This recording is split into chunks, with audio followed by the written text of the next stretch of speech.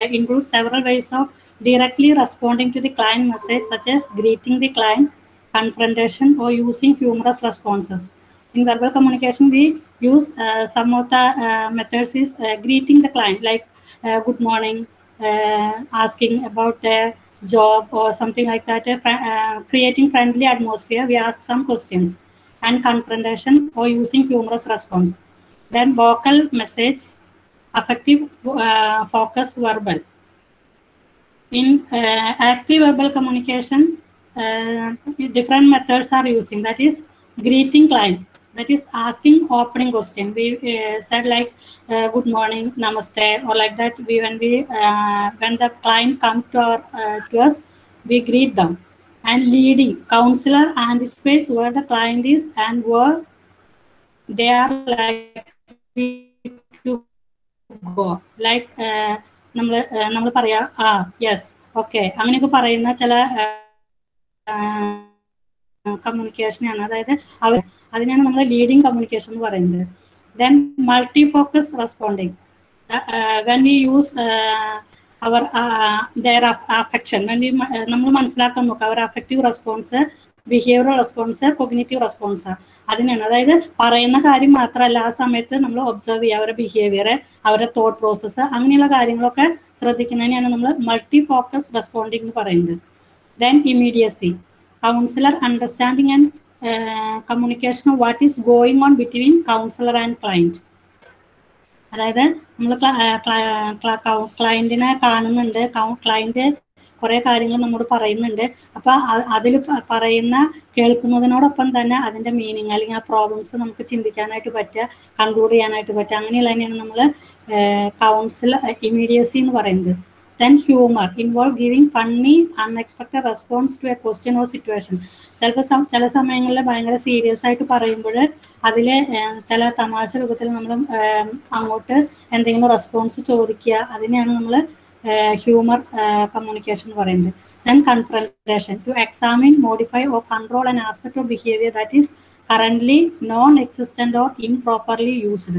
ചിലത് പറയുമ്പോൾ നമുക്ക് ക്ലിയർ ആയിട്ടുണ്ടാവില്ല. അപ്പം നമ്മൾ അതിൻ്റെ ക്ലാരിഫിക്കേഷന് വേണ്ടി ചില കാര്യങ്ങൾ നമ്മൾ ചോദിക്കും, അതിൻ്റെ മീനിങ് അല്ലെങ്കിൽ ഇൻ്റർപ്രിട്ടേഷൻ, അങ്ങനത്തെ കാര്യങ്ങൾ അതിനുപയോഗിക്കുന്നതിനെയാണ് നമ്മൾ കൺഫ്രണ്ടേഷൻ എന്ന് പറയുന്നത്. ഇനി വോക്കൽ മെസ്സേജ് എന്ന് പറയും. വോക്കൽ മെസ്സേജിൽ വരുന്നത് വോളിയം, നമ്മുടെ സൗണ്ടിൻ്റെ എന്താ പറയുക, സോഫ്റ്റ്നെസ് ആൻഡ് ലൗഡ്നെസ്, അതുപോലെ articulation, clarity of speech, clear ആയിട്ട് നമുക്ക് സംസാരിക്കാം, ഫ്ലോ സ്പീച്ച് ഒക്കെ അതാണ് വരുന്നത് വോക്കൽ മെസ്സേജിൽ. അതുപോലെ പിച്ച്, ഹൈറ്റ്, അതുപോലെ ഡെപ്ത് ഓഫ് വൺസ് വോയിസ്. പിന്നെ നമ്മൾ കൊടുക്കുന്ന എംഫസൈസ്, അവർ പറയുന്ന കാര്യത്തിന് കൊടുക്കുന്ന എംഫസൈസ് എന്ന് പറയില്ല. അതായത് ഊന്നൽ, നമ്മൾ ഏതിനാണ് കുറേ കാര്യങ്ങൾ പറയുമ്പോൾ അതിൽ ഏതെങ്കിലും ഇമ്പോർട്ടൻ്റ് ആയിട്ടുള്ള കാര്യങ്ങൾ കൂടുതൽ നമുക്ക് അറിയാനായിട്ട് വേണ്ടി വരുമ്പോൾ അതിനെ വീണ്ടും ഒന്നുകൂടി എംഫസൈസ് ചെയ്ത് ചോദിക്കുക. അതുപോലെ rate measured by word per minute, അതായത് ഒരു മിനിറ്റിൽ എത്ര വാക്കുകൾ അല്ലെങ്കിൽ സ്പീഡിൽ പറയാനായിട്ട് സാധിക്കുന്നുണ്ട്, അതൊക്കെയാണ് വോക്കൽ മെസ്സേജിൽ വരുന്നത്. ഇനി affect, focus, verbal communication skill. Affect എന്ന് പറയുമ്പോൾ അവരുടെ ഇമോഷൻസിനെ ഫോക്കസ് ചെയ്തിട്ട് നമ്മൾ അവർ പറയുന്ന കാര്യങ്ങൾ മനസ്സിലാക്കാൻ ഉപയോഗിക്കുന്ന ടെക്നിക്സിനെയാണ് അഫക്റ്റ്, ഫോക്കസ്, വെർബൽ കമ്മ്യൂണിക്കേഷൻ എന്ന് പറയുന്നത്.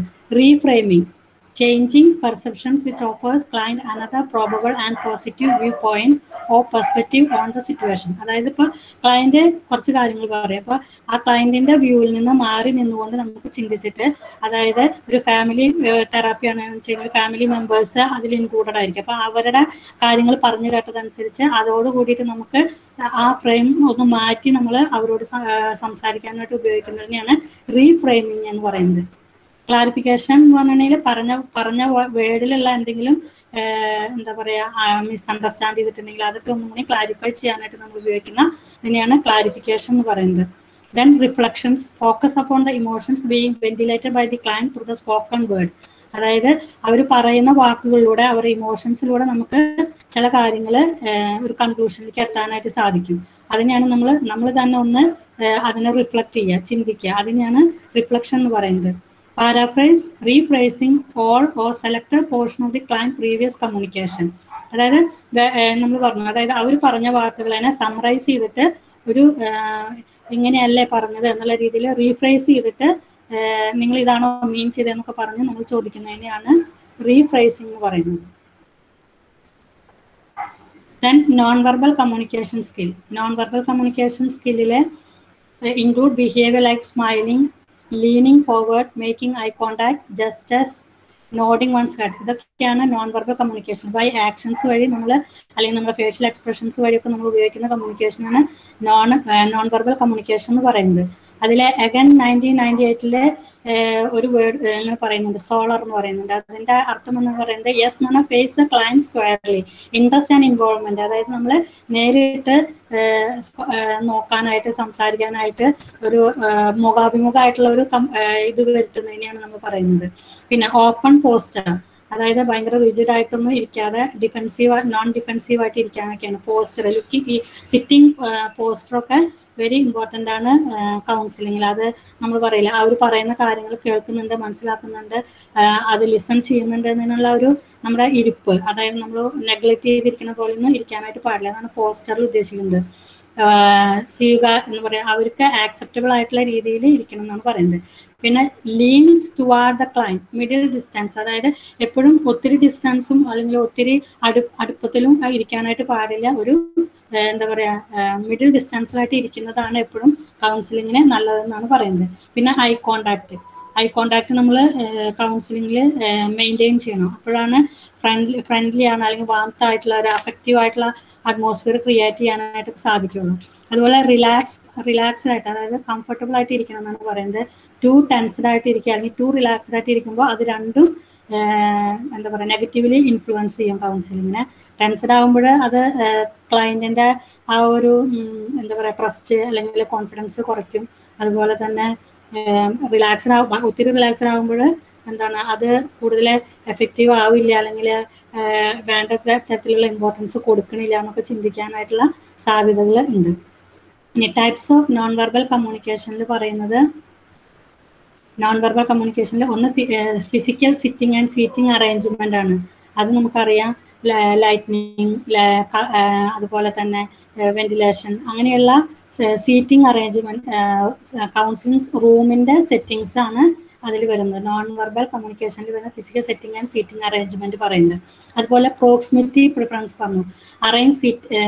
സീറ്റിംഗ് അറേഞ്ച് ചെയ്യുന്നതാണ്. അതായത് ഫാമിലി തെറാപ്പിയിൽ വരുമ്പോൾ 10 അല്ലെങ്കിൽ 8 അല്ലെങ്കിൽ അങ്ങനെ 5-6 പേരൊക്കെ ചിലപ്പോൾ ഉണ്ടാവും. അപ്പൊ അവരനെ ഇരുത്തുന്ന അത് എല്ലാവരെയും കാണാവുന്ന രീതിയിൽ ഒരു സെമി സർക്കിൾ രൂപത്തിലൊക്കെ നമ്മൾ ഇരുത്തേണ്ടി വരും. കാണാവുന്ന രീതിയിൽ എല്ലാവർക്കും നമ്മളെ ഫേസ് ചെയ്യാവുന്ന രീതിയിൽ സംസാരിക്കാവുന്ന രീതിയിലൊക്കെ ഇരിക്കേണ്ടത്. അതാണ് പ്രോക്സിമിറ്റി പ്രിഫറൻസസ് പറയുന്നത്. അതുപോലെ ജസ്റ്റേഴ്സ് ആൻഡ് ടച്ചിൽ പറയുന്നത് നമ്മുടെ ഫിസിക്കൽ മൂവ്മെന്റ്, നോഡിങ് ഹെഡ്, അങ്ങനെയുള്ള ഫിസിക്കൽ അല്ലെങ്കിൽ ജസ്റ്റേഴ്സ് ആയിട്ട് നമ്മൾ ഉപയോഗിക്കുന്ന കാര്യങ്ങളൊക്കെയാണ് പറയുന്നത്. ഫേഷ്യൽ എക്സ്പ്രഷൻസിൽ നമ്മൾ നേരത്തെ പറഞ്ഞു, നമ്മുടെ മുഖത്ത് വരുന്ന ഭാവങ്ങൾ ഫ്രണ്ട്ലി ആണോ അല്ലെങ്കിൽ എന്താ പറയുക വാംത്തായിട്ടാണോ, ആക്സെപ്റ്റിംഗ് ലെവലിലാണോ, അങ്ങനെയുള്ള എക്സ്പ്രഷൻസ് കൗൺസിലിങ്ങിനെ കുറച്ചും കൂടി എന്താ പറയുക നല്ലൊരു അറ്റ്മോസ്ഫിയർ ക്രിയേറ്റ് ചെയ്യാനായിട്ട് സഹായിക്കുന്നതാണ് പറയുന്നത്. ഐ കോണ്ടാക്ട് ആൻഡ് ഗേസ് പറഞ്ഞു, നമ്മൾ ഒത്തിരി ഭയങ്കര നല്ല എന്താ പറയുക തുറച്ചു നോക്കുക അല്ലെങ്കിൽ അങ്ങനെയൊക്കെ ചെയ്യുമ്പോൾ അത് അവരിൽ ബുദ്ധിമുട്ടുണ്ടാക്കും, കൂടുതൽ ഓപ്പൺ ആവാനായിട്ട് സഹായിക്കില്ല. അപ്പൊ ഇരിക്കുന്ന ഭാവം, അതുപോലെ എന്താ പറയുക ഐ കോണ്ടാക്ട്, അതുപോലെ നോക്കുന്ന രീതി, അതിലൊക്കെ നമ്മൾ സർട്ടൻ മാനേഴ്സ് കീപ്പ് ചെയ്യണമെന്നാണ് പറയുന്നത്. അതുപോലെ അപ്പിയറൻസ്, അതായത് കൗൺസിലർ എന്താ പറയുക കറക്റ്റ് ആൻഡ് ടൈഡി ആയിട്ടൊക്കെ ഇരിക്കണം. ബോഡി മോഷൻസ് പറഞ്ഞു, അതായത് ഫിഡ്ജിറ്റിംഗ് ആയിട്ട് അല്ലെങ്കിൽ റിജിഡ് ആയിട്ട്, സ്ട്രോക്കിംഗ് ഹെയർ, അങ്ങനെ എന്താ പറയുക അങ്ങനെയുള്ള രീതിയിലൊന്നും ആവാൻ പാടില്ല. നല്ല രീതിയിൽ എന്താ പറയുക അവരെ നമ്മൾ സ്വീകരിക്കുന്നുണ്ട്, മനസ്സിലാക്കുന്നുണ്ട്, കേൾക്കുന്നുണ്ട് എന്നുള്ള രീതിയിലുള്ള ബോഡി പോസ്റ്ററിലൊക്കെയാണ് നമ്മൾ മൂവ്മെന്റ്സ് ഒക്കെ അങ്ങനെ ആയിരിക്കണം എന്നാണ് പറയുന്നത്. ഇപ്പൊ കൈ കെട്ടി ബാക്കിൽ കൈ കെട്ടി ഇരിക്കാന്ന് വെച്ചിട്ടുണ്ടെങ്കിൽ ചിലപ്പോൾ അവർക്ക് മനസ്സിലാവും എന്തെങ്കിലും പറഞ്ഞാൽ നമ്മൾ അത് ശരിക്കും കേൾക്കുന്നില്ല എന്നുള്ള ഒരു രീതിയിലേക്ക് വരും. അപ്പൊ അങ്ങനെയൊക്കെയുള്ള ബോഡി മോഷൻസ് ഒക്കെ നോൺ വെർബൽ കമ്മ്യൂണിക്കേഷനിൽ ഇമ്പോർട്ടൻസ് ആണെന്നാണ് പറയുന്നത്. ഹലോ,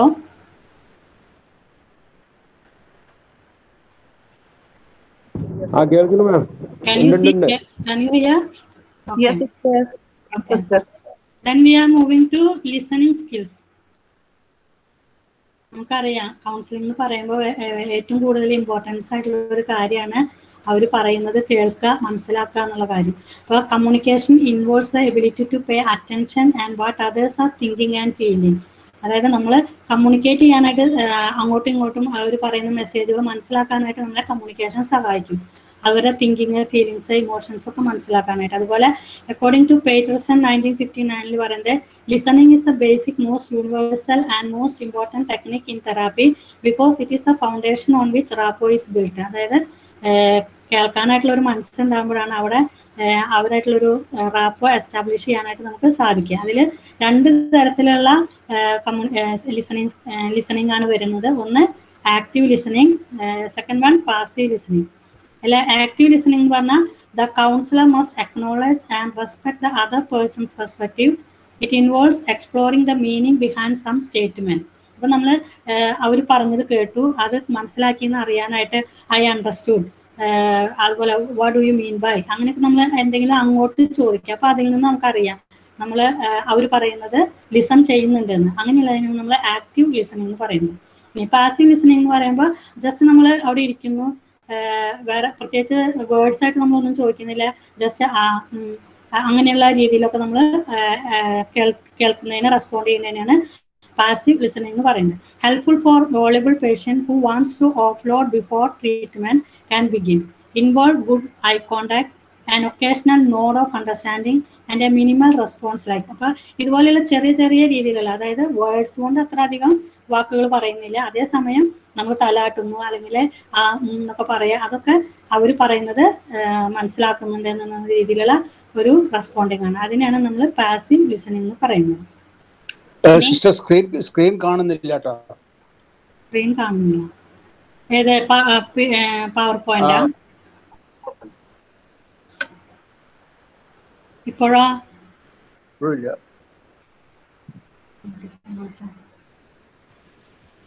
ഞങ്ങൾക്ക് കാണാം. കാണുന്നുണ്ടല്ലോ. എന്റെ ഇവിടുത്തെ കുഴപ്പം വന്നു.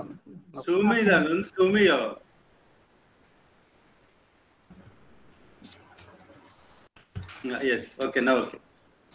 Now it's okay? Yeah. Then next, importance of listening skills ആണ് നമ്മൾ പറയുന്നത്. എന്താണ് ലിസണിങ് സ്കില്ലിന്റെ പ്രാധാന്യം അത് പറയുന്നതൊന്ന്, it helps the client tell there story. അതായത് നമ്മൾ കേൾക്കുന്നുണ്ട് എന്ന് അവർക്കൊരു ഫീലിംഗ് ഉണ്ടാകുമ്പോഴാണ് അവരുടെ കാര്യങ്ങളൊക്കെ അവർക്ക് എക്സ്പ്ലെയിൻ ചെയ്യാനായിട്ട്, അവരുടെ ഫുൾ സ്റ്റോറീസ്, അവരുടെ പ്രോബ്ലംസ് ഒക്കെ എക്സ്പ്ലെയിൻ ചെയ്യാനായിട്ട് സഹായിക്കുക. അതുപോലെ to draw appropriate background context of information. അതായത് ഇപ്പം നമ്മൾ കേട്ടു, അതിനനുസരിച്ച് നമ്മൾ റെസ്പോണ്ട് ചെയ്യുമ്പോൾ അതിൻ്റെ ഡീറ്റെയിൽഡ് ആയിട്ടുള്ള കാര്യങ്ങൾ, അതിൻ്റെ ബാക്ക്ഗ്രൗണ്ട്, റൂട്ട്, അതൊക്കെ നമുക്ക് കോണ്ടെക്സ്റ്റ് കാര്യങ്ങളൊക്കെ ചോദിച്ചറിയാനായിട്ട് സഹായിക്കും.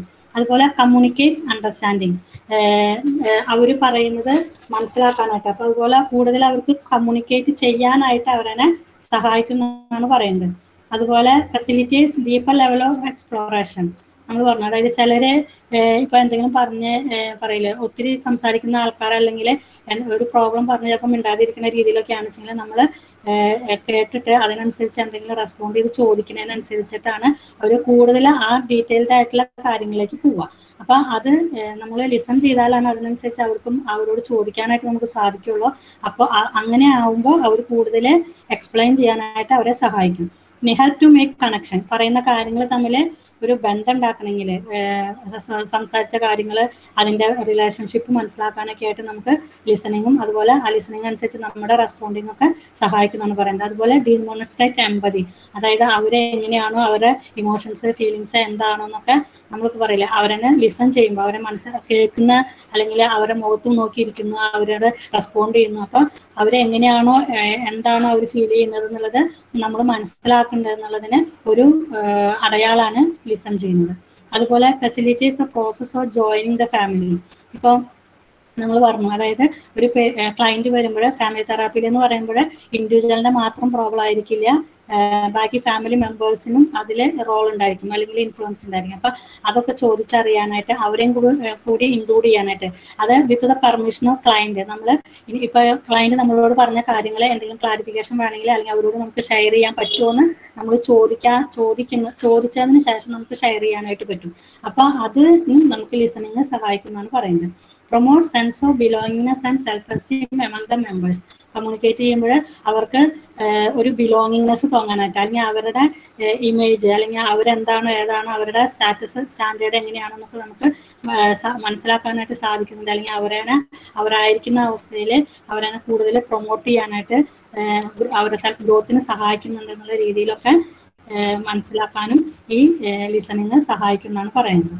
ഇനി ഫാക്ടേഴ്സ് ഇംപീഡിങ്, എന്തൊക്കെ ഫാക്ടേഴ്സ് ആണ് ലിസണിങ്ങിന് എന്താ പറയുക ബാരിയർ ആയിട്ട് അല്ലെങ്കിൽ എന്താ പറയുക തടസ്സമായിട്ട് നിൽക്കണേന്നാണ് പറയുന്നത്. ഒന്ന് external factors such as noise, interruption and physical discomfort. ഇപ്പോൾ എന്തെങ്കിലും ഡിസ്ട്രാക്ഷൻസ് എക്സ്റ്റേണൽ ആയിട്ട് വരികയാണ്, സൗണ്ടുകൾ, അതുപോലെ ഫിസിക്കൽ ഡിസ്കംഫർട്ട്, കൗൺസിലർ ഇരിക്കുന്ന കേൾക്കുന്നതിൽ എന്തെങ്കിലും എന്താ പറയുക അസ്വസ്ഥതകൾ, ബുദ്ധിമുട്ടുകൾ കാണിക്കുകയാണെന്ന് വെച്ചെങ്കിൽ അതൊക്കെ ലിസണിങ്ങിന് ഒരു തടസ്സമായിട്ട് വരുന്ന കാര്യങ്ങളാണ്. പിന്നെ response rehearsal, becoming പ്രിയോക്യുപ്പൈഡ് with what we want to say. അതായത് ക്ലയന്റ് പറയുന്നത് ശരിക്കും നമ്മൾ കേൾക്കാൻ ശ്രമിക്കാതെ നമ്മൾ എന്താണ് something want to B tell, നമ്മൾ അത് പറയാൻ വേണ്ടിയിട്ട് നമ്മൾ അത് ചിന്തിച്ചുകൊണ്ടിരിക്കുക. അപ്പോൾ അവർക്ക് മനസ്സിലാവും എന്തെന്ന് ഈ പാഠം ഞാൻ പറയുന്നത് ലിസൺ ചെയ്യുന്നില്ല എന്നുള്ളത്. അപ്പൊ അങ്ങനെയുള്ള റെസ്പോൺസ് റിവേഴ്സൽ, എന്താണ് നമുക്ക് അങ്ങോട്ട് തിരിച്ചു പറയേണ്ടതെന്ന് ചില സമയത്ത് നമ്മൾ അവർ പറഞ്ഞുകൊണ്ടിരിക്കുന്ന സമയത്ത് നമ്മൾ ചിന്തിക്കുന്ന അതിനൊരു സ്പേസ് കൊടുക്കുമ്പോൾ അതും അവരുടെ ലിസണിങ്ങിനെ തടസ്സപ്പെടുത്തുന്ന കാര്യങ്ങളാണെന്നാണ് പറയുന്നത്.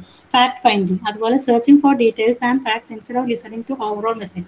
അതായത് ഫ്രം ബിഗിനിങ് ടു എൻഡ് നമ്മൾ അത് കേട്ടിട്ട് അതൊന്ന് അനലൈസ് ചെയ്ത് അതൊരു കൺക്ലൂഷനിലേക്ക് നമ്മൾ എത്തണേക്കാൾ മുന്നേ ആദ്യം പറയുന്നത് കേൾക്കുമ്പോഴേക്കും അതായിരിക്കും ഇതായിരിക്കും നമ്മൾ ചിന്തിച്ച് റെസ്പോണ്ട് ചെയ്യാൻ നോക്കുമ്പോൾ അതും ലിസണിങ്ങിന്. അപ്പൊ ഇനി ഇത്രേ പറയുള്ളൂ, അല്ലെങ്കിൽ ഇനി കൂടുതൽ പറയാനായിട്ടില്ല, അല്ലെങ്കിൽ ഇത്ര പറയുമ്പോഴേക്കും നിങ്ങൾ ഇത് മനസ്സിലാക്കണേക്ക് മുന്നേ നിങ്ങൾ റെസ്പോണ്ട് ചെയ്തു എന്നുള്ള രീതിയിലേക്ക് വരും. അപ്പൊ അതും ലിസണിങ്ങിനെ ബാധിക്കുന്നതാണ് പറയുന്നത്.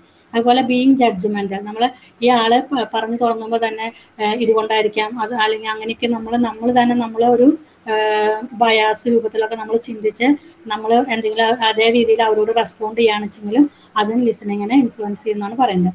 Problem solving, therapist tend to solve the clients problem in his head which പ്രിക്ലൂഡ്സ് real listening. നേരത്തെ പറഞ്ഞ ഈ ഫാക്ട് ഫൈൻഡിങ് പോലെ തന്നെ, അതായത് നമ്മൾ എന്ത് സൊല്യൂഷനാണ് അവർക്ക് കൊടുക്കേണ്ടതെന്ന് നമ്മൾ ചിന്തിച്ചുകൊണ്ടിരിക്കുക. അപ്പൊ അത് അവരെ കൂടുതൽ അവരുടെ ലിസണിങ്ങിനെ പറയില്ല, അവർ പറയുന്നത് നമ്മൾ കേൾക്കുന്നില്ല എന്നുള്ളൊരു ഇതിലേക്ക് അവർക്ക് തോന്നാനായിട്ടുള്ള സാധ്യതയുണ്ട്.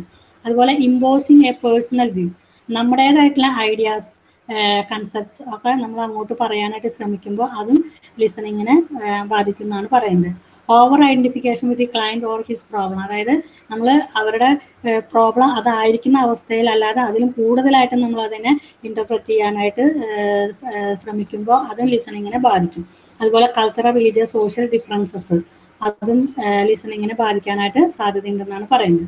ഇനി techniques conducive to effective listening, effective ലിസണിങ്ങിനെ സഹായിക്കുന്ന ചില കാര്യങ്ങളാണ് പറയുന്നത്. ഒന്ന് കറക്റ്റ് പോസ്റ്റർ, നമുക്കറിയാം therapy should sit in a manner which helps to relate കമ്പയബിളി to all the family, അതായത് എല്ലാവരെയും കേൾക്കുന്ന രീതിയിൽ, അതായത് ഫാമിലി തെറാപ്പിയാണ് നമ്മൾ ഈ ഒരു സിറ്റുവേഷനിൽ പറയുന്നത്. അപ്പോൾ ഫാമിലി തെറാപ്പിയിൽ ഇരിക്കുമ്പോൾ എന്താ പറയുക എല്ലാവരെയും കാണുന്ന രീതിയിൽ, കേൾക്കുന്ന രീതിയിൽ, ഡിസ്കസ് ചെയ്യാവുന്ന രീതിയിൽ അങ്ങനെയൊക്കെ നമ്മൾ നമ്മുടെ പോസ്റ്റർ ഇരിക്കുന്ന പോസ്റ്ററൊക്കെ ആവണം എന്നാണ് പറയുന്നത്. Neither to B to relax or not two tens, the poster convey therapist is interest in listening. അതായത് നമ്മളൊരു മിനിമം ടെൻഷനിൽ, ഒത്തിരി ടെൻഷൻ ഉണ്ടായാലും ബുദ്ധിമുട്ടാണ്, ഇനി തീരെ ഒത്തിരി റിലാക്സ്ഡ് ആയാൽ അതായത് അവർ പറയുന്ന പ്രോബ്ലം ഇൻട്രസ്റ്റോട് കൂടി കേൾക്കുന്നില്ല, മനസ്സിലാക്കുന്നില്ല എന്നൊക്കെ തോന്നും. അപ്പൊ എന്താ പറയാ ആ ഒരു ഇൻ ബിറ്റ്വീനിൽ നമ്മൾ നിൽക്കണം എന്നാണ് പറയുന്നത്. അപ്പൊ ആ പോസ്റ്റർ അവർക്ക് മനസ്സിലാവണം, അതായത് അവരെ കേൾക്കുന്നുണ്ട്, മനസ്സിലാക്കുന്നുണ്ട് എന്നുള്ളത്. ഇനി privacy, free from outside distractions and interruptions. നമ്മൾ പറഞ്ഞില്ല, ഇപ്പോൾ ഈ കൗൺസിലിംഗ് നടക്കുന്ന സമയത്ത് ഫോൺ കോൾസ് വരിക, അല്ലെങ്കിൽ ഇനി അതർ ഡിസ്ട്രാക്ഷൻസ്, നമ്മൾ മെസ്സേജ് വിടുക, അല്ലെങ്കിൽ വേറെ എന്തെങ്കിലും പറയുക, അങ്ങനെയുള്ള കാര്യങ്ങളൊക്കെ നമ്മൾ അവോയ്ഡ് ചെയ്യണം.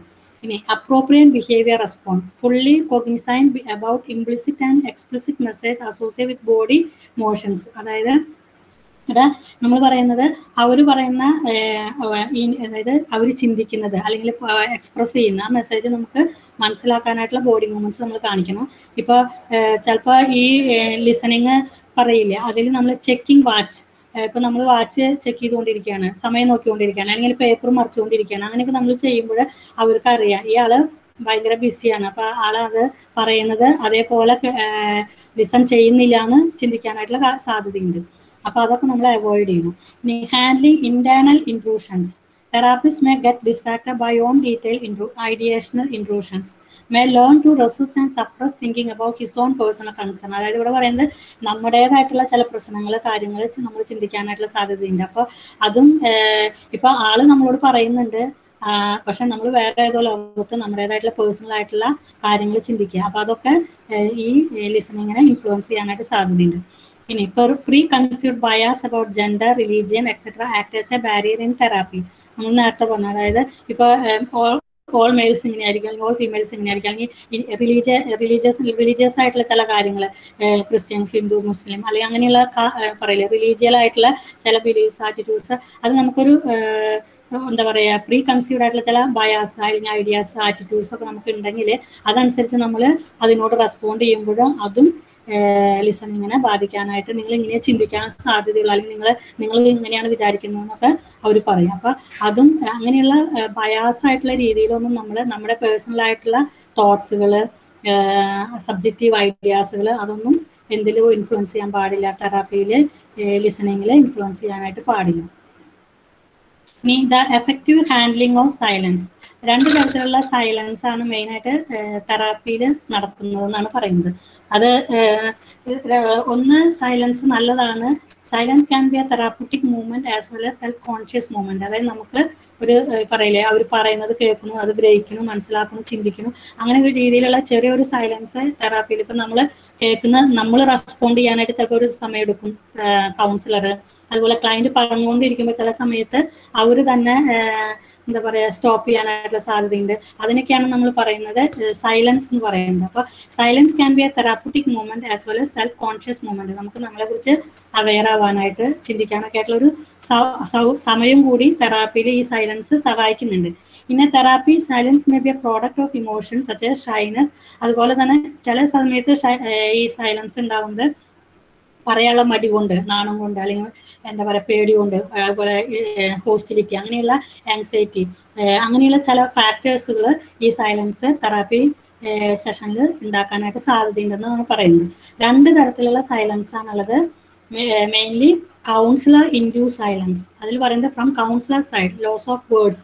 ചിലപ്പോൾ പെട്ടെന്ന് നമ്മൾ പറയില്ല എന്താണ് പറയേണ്ടതെന്ന് നമുക്ക് ചിലപ്പോൾ കിട്ടാതെ വരുന്ന ഒരു സമയം വരാം. അങ്ങനെ വരുന്ന അപ്പോൾ ജസ്റ്റ് ഒരു പോസ് നമ്മൾ കൊടുക്കുക, ചിന്തിക്കുക, അങ്ങനെ വരുന്നതിനെയാണ് കൗൺസിലർ ഇൻഡ്യൂസ് സൈലൻസ് എന്ന് പറയുന്നത്. I want to think more about what you said. അപ്പൊ നമ്മളിങ്ങനെ പറയാണ്, ഒരു വാക്ക് പറയാണ്, ജസ്റ്റ് 1 മിനിറ്റ് ഞാൻ ചിന്തിക്കട്ടെ എന്നൊക്കെ നമ്മൾ പറയുന്നതിനെയാണ്, എന്നിട്ട് നമ്മൾ റെസ്പോണ്ട് ചെയ്യുക. അതിനെയാണ് കൗൺസിലർ ഇൻഡ്യൂസ് സൈലൻസ് എന്ന് പറയുന്നത്. അതുപോലെ ക്ലയന്റ് ഇൻഡ്യൂസ് സൈലൻസ് എന്ന് പറയുന്നത് reflection of their pattern of interactions in daily life, avoiding, ഡിനൈയിങ് or ignoring personal issues. ചിലപ്പോൾ അവർ ചില കാര്യങ്ങൾ പറയാൻ അവർ ഇഷ്ടപ്പെടുന്നുണ്ടായിരിക്കില്ല, അല്ലെങ്കിൽ അത് പറയാനായിട്ട് അതായത് മാറ്റി നിർത്താനായിട്ട് പറയില്ലേ, ഒരു പ്രോബ്ലത്തിന്റെ ചില വശങ്ങൾ പറയാനായിട്ട്, അല്ലെങ്കിൽ ചില പേഴ്സണൽ ആയിട്ടുള്ള കാര്യങ്ങൾ അവർ നമ്മളോട് എന്താ പറയാ എക്സ്പ്ലോർ ചെയ്യാനായിട്ട് ഇഷ്ടപ്പെടുന്നുണ്ടാവില്ല. അങ്ങനെ സമയത്ത് എന്താ പറയുക ചിലപ്പോൾ ചിലത് പറയുമ്പോൾ അത് ഡിനേ ചെയ്യാനായിട്ട് സാധ്യതയുണ്ട്. അങ്ങനെയൊക്കെ വരുമ്പോഴും സൈലൻസ് ക്ലയന്റിന്റെ ഭാഗത്തു നിന്ന് ഉണ്ടാവാനായിട്ടുള്ള സാധ്യതയുണ്ടെന്നാണ് പറയുന്നത്. ഇനി വരുന്നതാണ് കൗൺസിലിംഗിൽ വരുന്ന ഒരു ടെക്നിക്കാണ് ആക്സെപ്റ്റൻസ് എന്ന് പറയുന്നത്.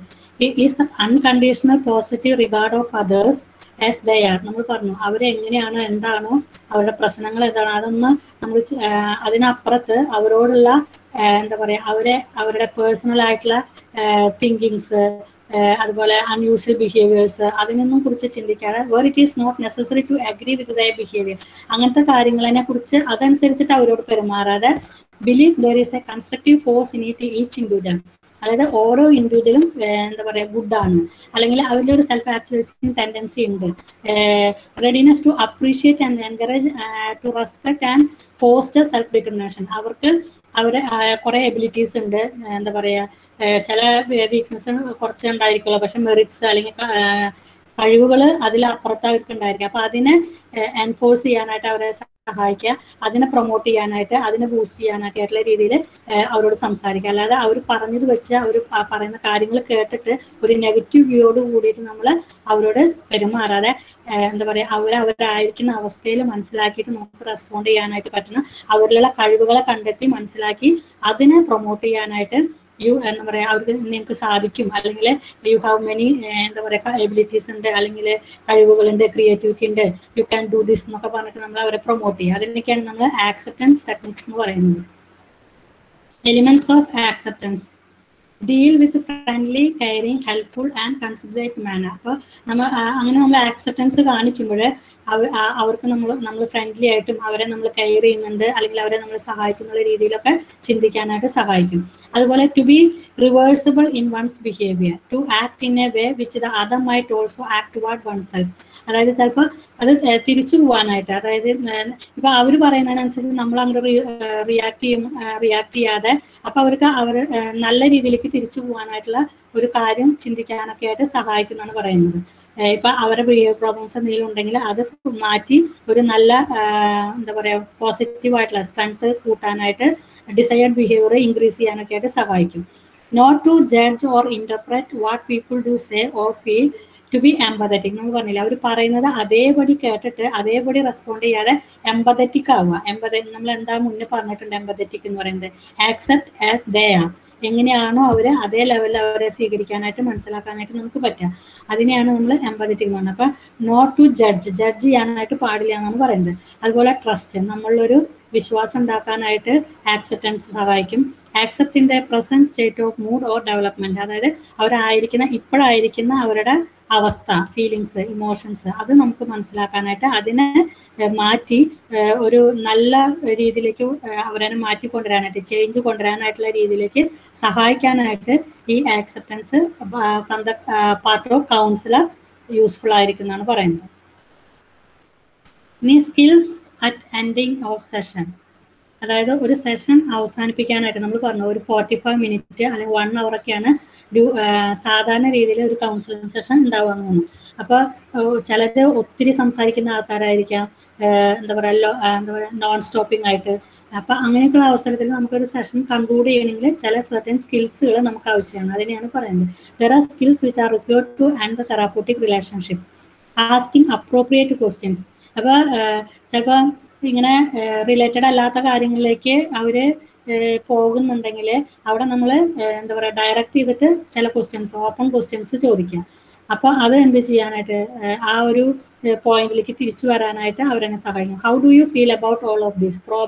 അതുപോലെ പ്രോബിങ് ക്വസ്റ്റ്യൻസ്, ഫോക്കസിങ് ക്വസ്റ്റ്യൻസ്, ഇതൊക്കെ എന്താണ് ഈ ഒരു സെഷൻ അവസാനിപ്പിക്കാനായിട്ട് സഹായിക്കും. അതുപോലെ giving information to the client, അതായത് ഇതുവരെ പറഞ്ഞത് വെച്ചിട്ട് അത് കേട്ട കാര്യങ്ങൾ വെച്ചിട്ട് അതിലുള്ള ഇതൊക്കെയാണ് ഇങ്ങനെയൊക്കെയാണ് ചെയ്യേണ്ടത് എന്നുള്ള രീതിയിൽ നമ്മൾ ഇൻഫോർമേഷൻസ് കൊടുക്കുക. അപ്പൊ അതിനെയാണ് become challenges for all the client when the expectation R clearly unrealistic. അപ്പൊ ചിലപ്പോൾ കുറേ കാര്യങ്ങൾ അവർ എക്സ്പെക്ട് ചെയ്തിട്ടുണ്ടായിരിക്കും. അപ്പൊ ഈ കൗൺസിലിംഗ് സെഷനിൽ എല്ലാം അറ്റൈൻ ചെയ്യാനായിട്ട് ചിലപ്പോൾ സാധിച്ചിട്ടുണ്ടായിരിക്കില്ല. എങ്കിലും നമുക്ക് പറയാനായിട്ട് പറ്റും ഇപ്പൊ ഒരുവിധം ഓക്കെ ആയിട്ടുണ്ട് നിങ്ങൾ, അല്ലെങ്കിൽ ഇങ്ങനെ കാര്യങ്ങൾ കൂടി ചെയ്ത് കഴിഞ്ഞാൽ നിങ്ങൾക്ക് നിങ്ങളുടേതായിട്ടുള്ള രീതിയിൽ പോകാനായിട്ട് സാധിക്കും. അതുപോലെയുള്ള എന്താ പറയുക റൈറ്റ്സ് ആൻഡ് ഡ്യൂട്ടീസ് എന്തൊക്കെയാണെന്നൊക്കെ പറഞ്ഞു കൊടുക്കുന്നതിനൊക്കെയാണ് നമ്മൾ പറയുന്നത്. അങ്ങനെ ഒരു കൺക്ലൂഷനിലേക്ക് കൊണ്ടുവരാനായിട്ട് സെഷൻ അവസാനിപ്പിക്കാനായിട്ട് സഹായിക്കും.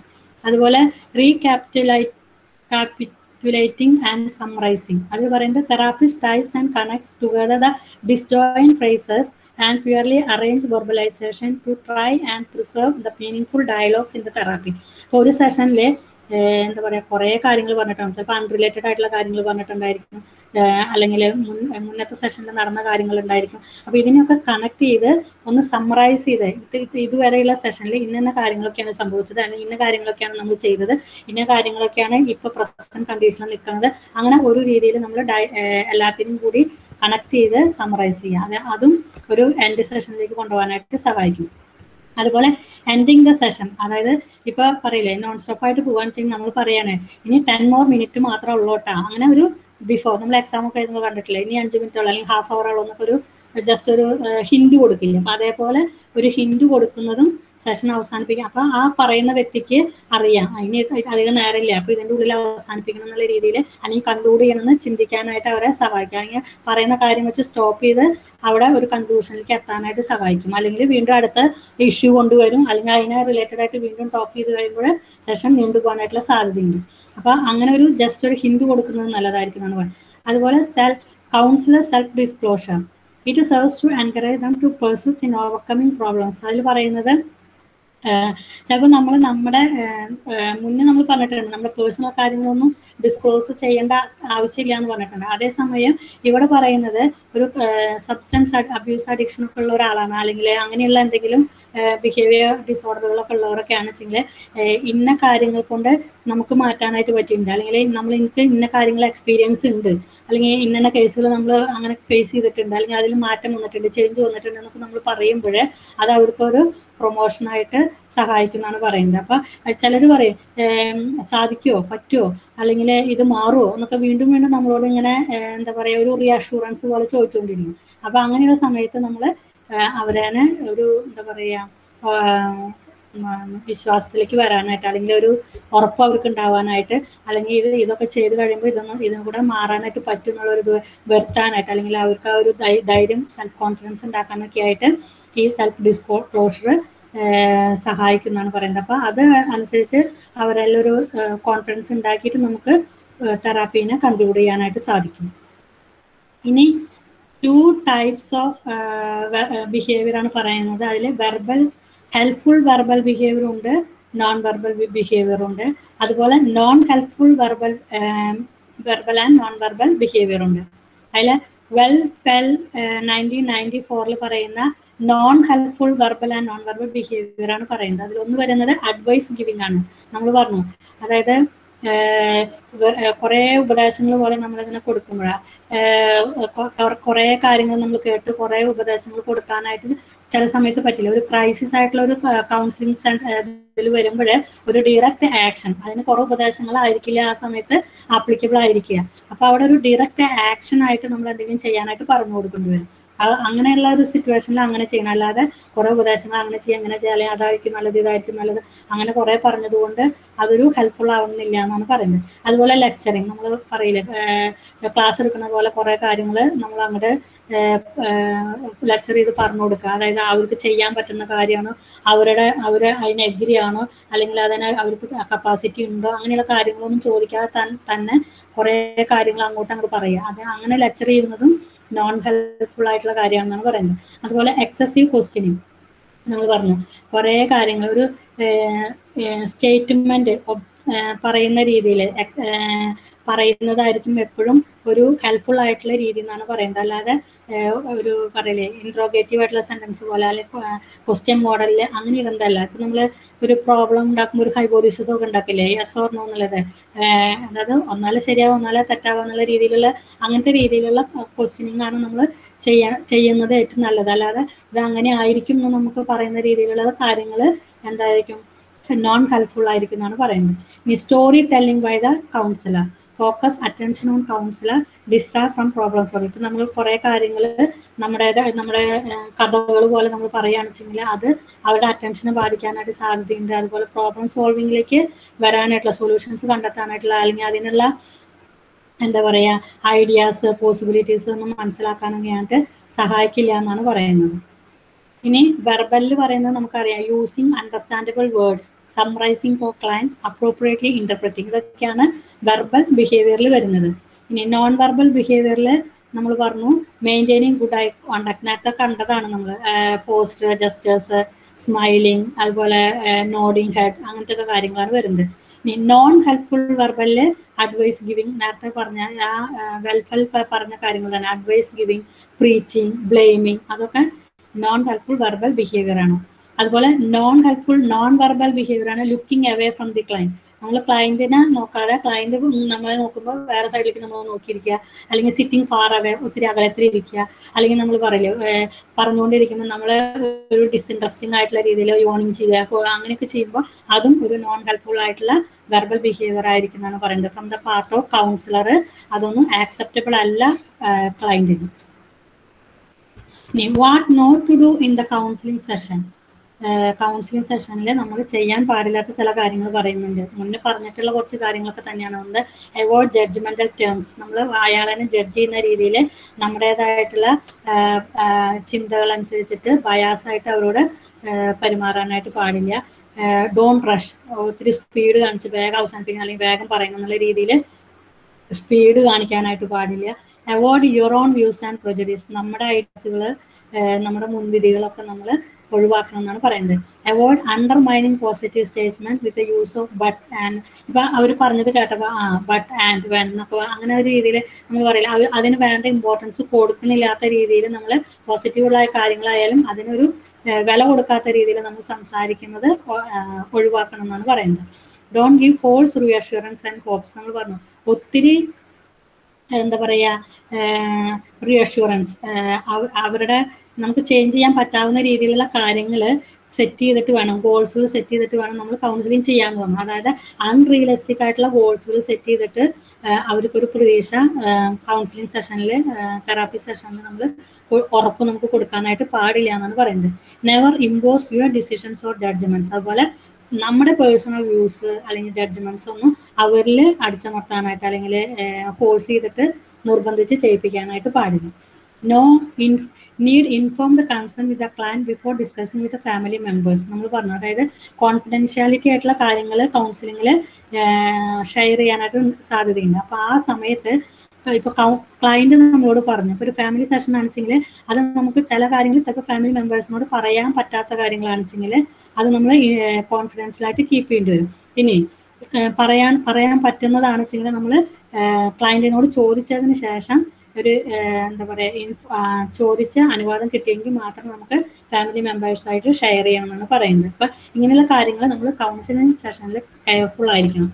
Don't tells let self phone disturb the progress of the session. നമ്മൾ നേരത്തെ പറഞ്ഞു, ഡിസ്റ്റർബൻസ് ഉണ്ടാക്കുന്ന രീതിയിൽ വേറെ ഫോൺ വിളിക്കുക അല്ലെങ്കിൽ മെസ്സേജ് വിടുക അല്ലെങ്കിൽ വേറെ എന്തെങ്കിലും ഡിസ്ട്രാക്ഷൻസ് കാര്യങ്ങളൊന്നും ഡ്യൂറിങ് ദ സെഷൻ ഉണ്ടാവാനായിട്ട് പാടില്ല. Avoid too much body movement. അതുപോലെ എന്താ പറയുക, ഒരു നമ്മൾ പറഞ്ഞു ലിസണിങ്ങിൽ പറഞ്ഞു, ലിസണിങ്ങിൽ ചില ജസ്റ്റേഴ്സ് ബോഡി മൂവ്മെന്റ്സ് ഒക്കെ നല്ലതാണെന്ന് പറഞ്ഞു, അതിന് ഒരു ലിമിറ്റും പറഞ്ഞിട്ടുണ്ട്. അതുപോലെ എന്താ പറയുക, ടു മച്ച് ബോഡി മൂവ്മെന്റ് ആകുമ്പോൾ അത് ഡിസ്ട്രാക്ഷൻ ഉണ്ടാക്കുന്നതാണ് പറയുന്നത്. എക്സാമ്പിൾ എന്ന് പറയുന്നത് ഫിംഗർ ടാപ്പിംഗ്. അപ്പോൾ ക്ലയന്റ് ഇങ്ങനെ പറഞ്ഞുകൊണ്ടിരിക്കുക, നമ്മൾ ക്ലയന്റിന് മുന്നിൽ ഇരുന്ന് കൈ ഇങ്ങനെ ടാപ്പ് ചെയ്തുകൊണ്ടിരിക്കുക ടേബിളും അല്ലെങ്കിൽ വേറെ എന്തെങ്കിലും ഡിസ്ട്രാക്ഷൻ രീതിയിൽ കാണിക്കുകയൊക്കെ ചെയ്യുമ്പോൾ അതും കൗൺസിലിങ്ങിന് അവരുടെ കോൺസെൻട്രേഷനെ ബാധിക്കും, അല്ലെങ്കിൽ അവർക്ക് ഡിസ്ട്രാക്ഷൻ ഉണ്ടാവാനായിട്ടുള്ള സാധ്യതയുണ്ടെന്നാണ് പറയുന്നത്. Don't force the client to reveal or talk about all the problems in the first session. അതുപോലെ തന്നെ എല്ലാ കാര്യങ്ങളും നമുക്കറിയാം, ഒരു 45 മിനിറ്റ് അല്ലെങ്കിൽ 1 അവറാണ് മാക്സിമം ഒരു സെഷൻ എന്ന് പറയുന്നത്. അപ്പം അതിൽ ഇപ്പോൾ ഒരു മാരിറ്റൽ പ്രോബ്ലം ആയിട്ട് വരികയാണ്, 35 വർഷമായി മാരീഡ് ആയിട്ടുള്ള ഒരാൾ അല്ലെങ്കിൽ 25 വർഷമായിട്ട് മാരീഡ് ആയിട്ടുള്ള ഒരാൾ, അത്രയും കാലങ്ങളിൽ നടത്തുന്ന സംഭവങ്ങൾ ഇഷ്ടപ്രകാരം പ്രോബ്ലംസ് ഇഷ്യൂസ് ഒക്കെ ഉണ്ടായിരിക്കും. അത് മുഴുവൻ വൺ സെഷനിൽ ഫുൾ എക്സ്പ്ലെയിൻ ചെയ്യാനായിട്ടൊന്നും സാധിക്കില്ല. അപ്പം നമ്മളും ഫോഴ്സ് ചെയ്യാനായിട്ട് പാടില്ല. അപ്പം അവിടെ പറയുന്നത് ഈ പ്രസന്റിൽ എന്താണ് കംപ്ലൈന്റ് അല്ലെങ്കിൽ പ്രോബ്ലം ഇഷ്യൂ അത് നമ്മൾ കേട്ടു, പിന്നെ അതിനോട് റിലേറ്റഡ് ആയിട്ടുള്ള കാര്യങ്ങൾ ഡ്യൂറിങ് പിന്നെ അനദർ സെഷൻ കമ്മിങ് സെഷനിലൊക്കെ ആയിട്ട് നമ്മൾ എക്സ്പ്ലോർ ചെയ്തെടുക്കാനായിട്ട് നമ്മൾ സാധിക്കണം എന്നാണ് പറയുന്നത്. Any doubts? Hello sister. Yes ma'am, ഈ നോൺ ഹെൽപ്ഫുൾ വെർബൽ ബിഹേവിയറിൽ ചില വേർഡ്സ് മനസ്സിലായില്ല. കജോളിങ് മീൻസ് എന്താണ്? കജോളിങ്. യെസ്.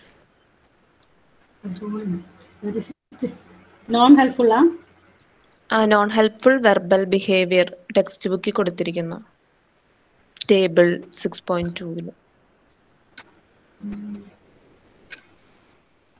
കജോളിങ് അല്ലേ?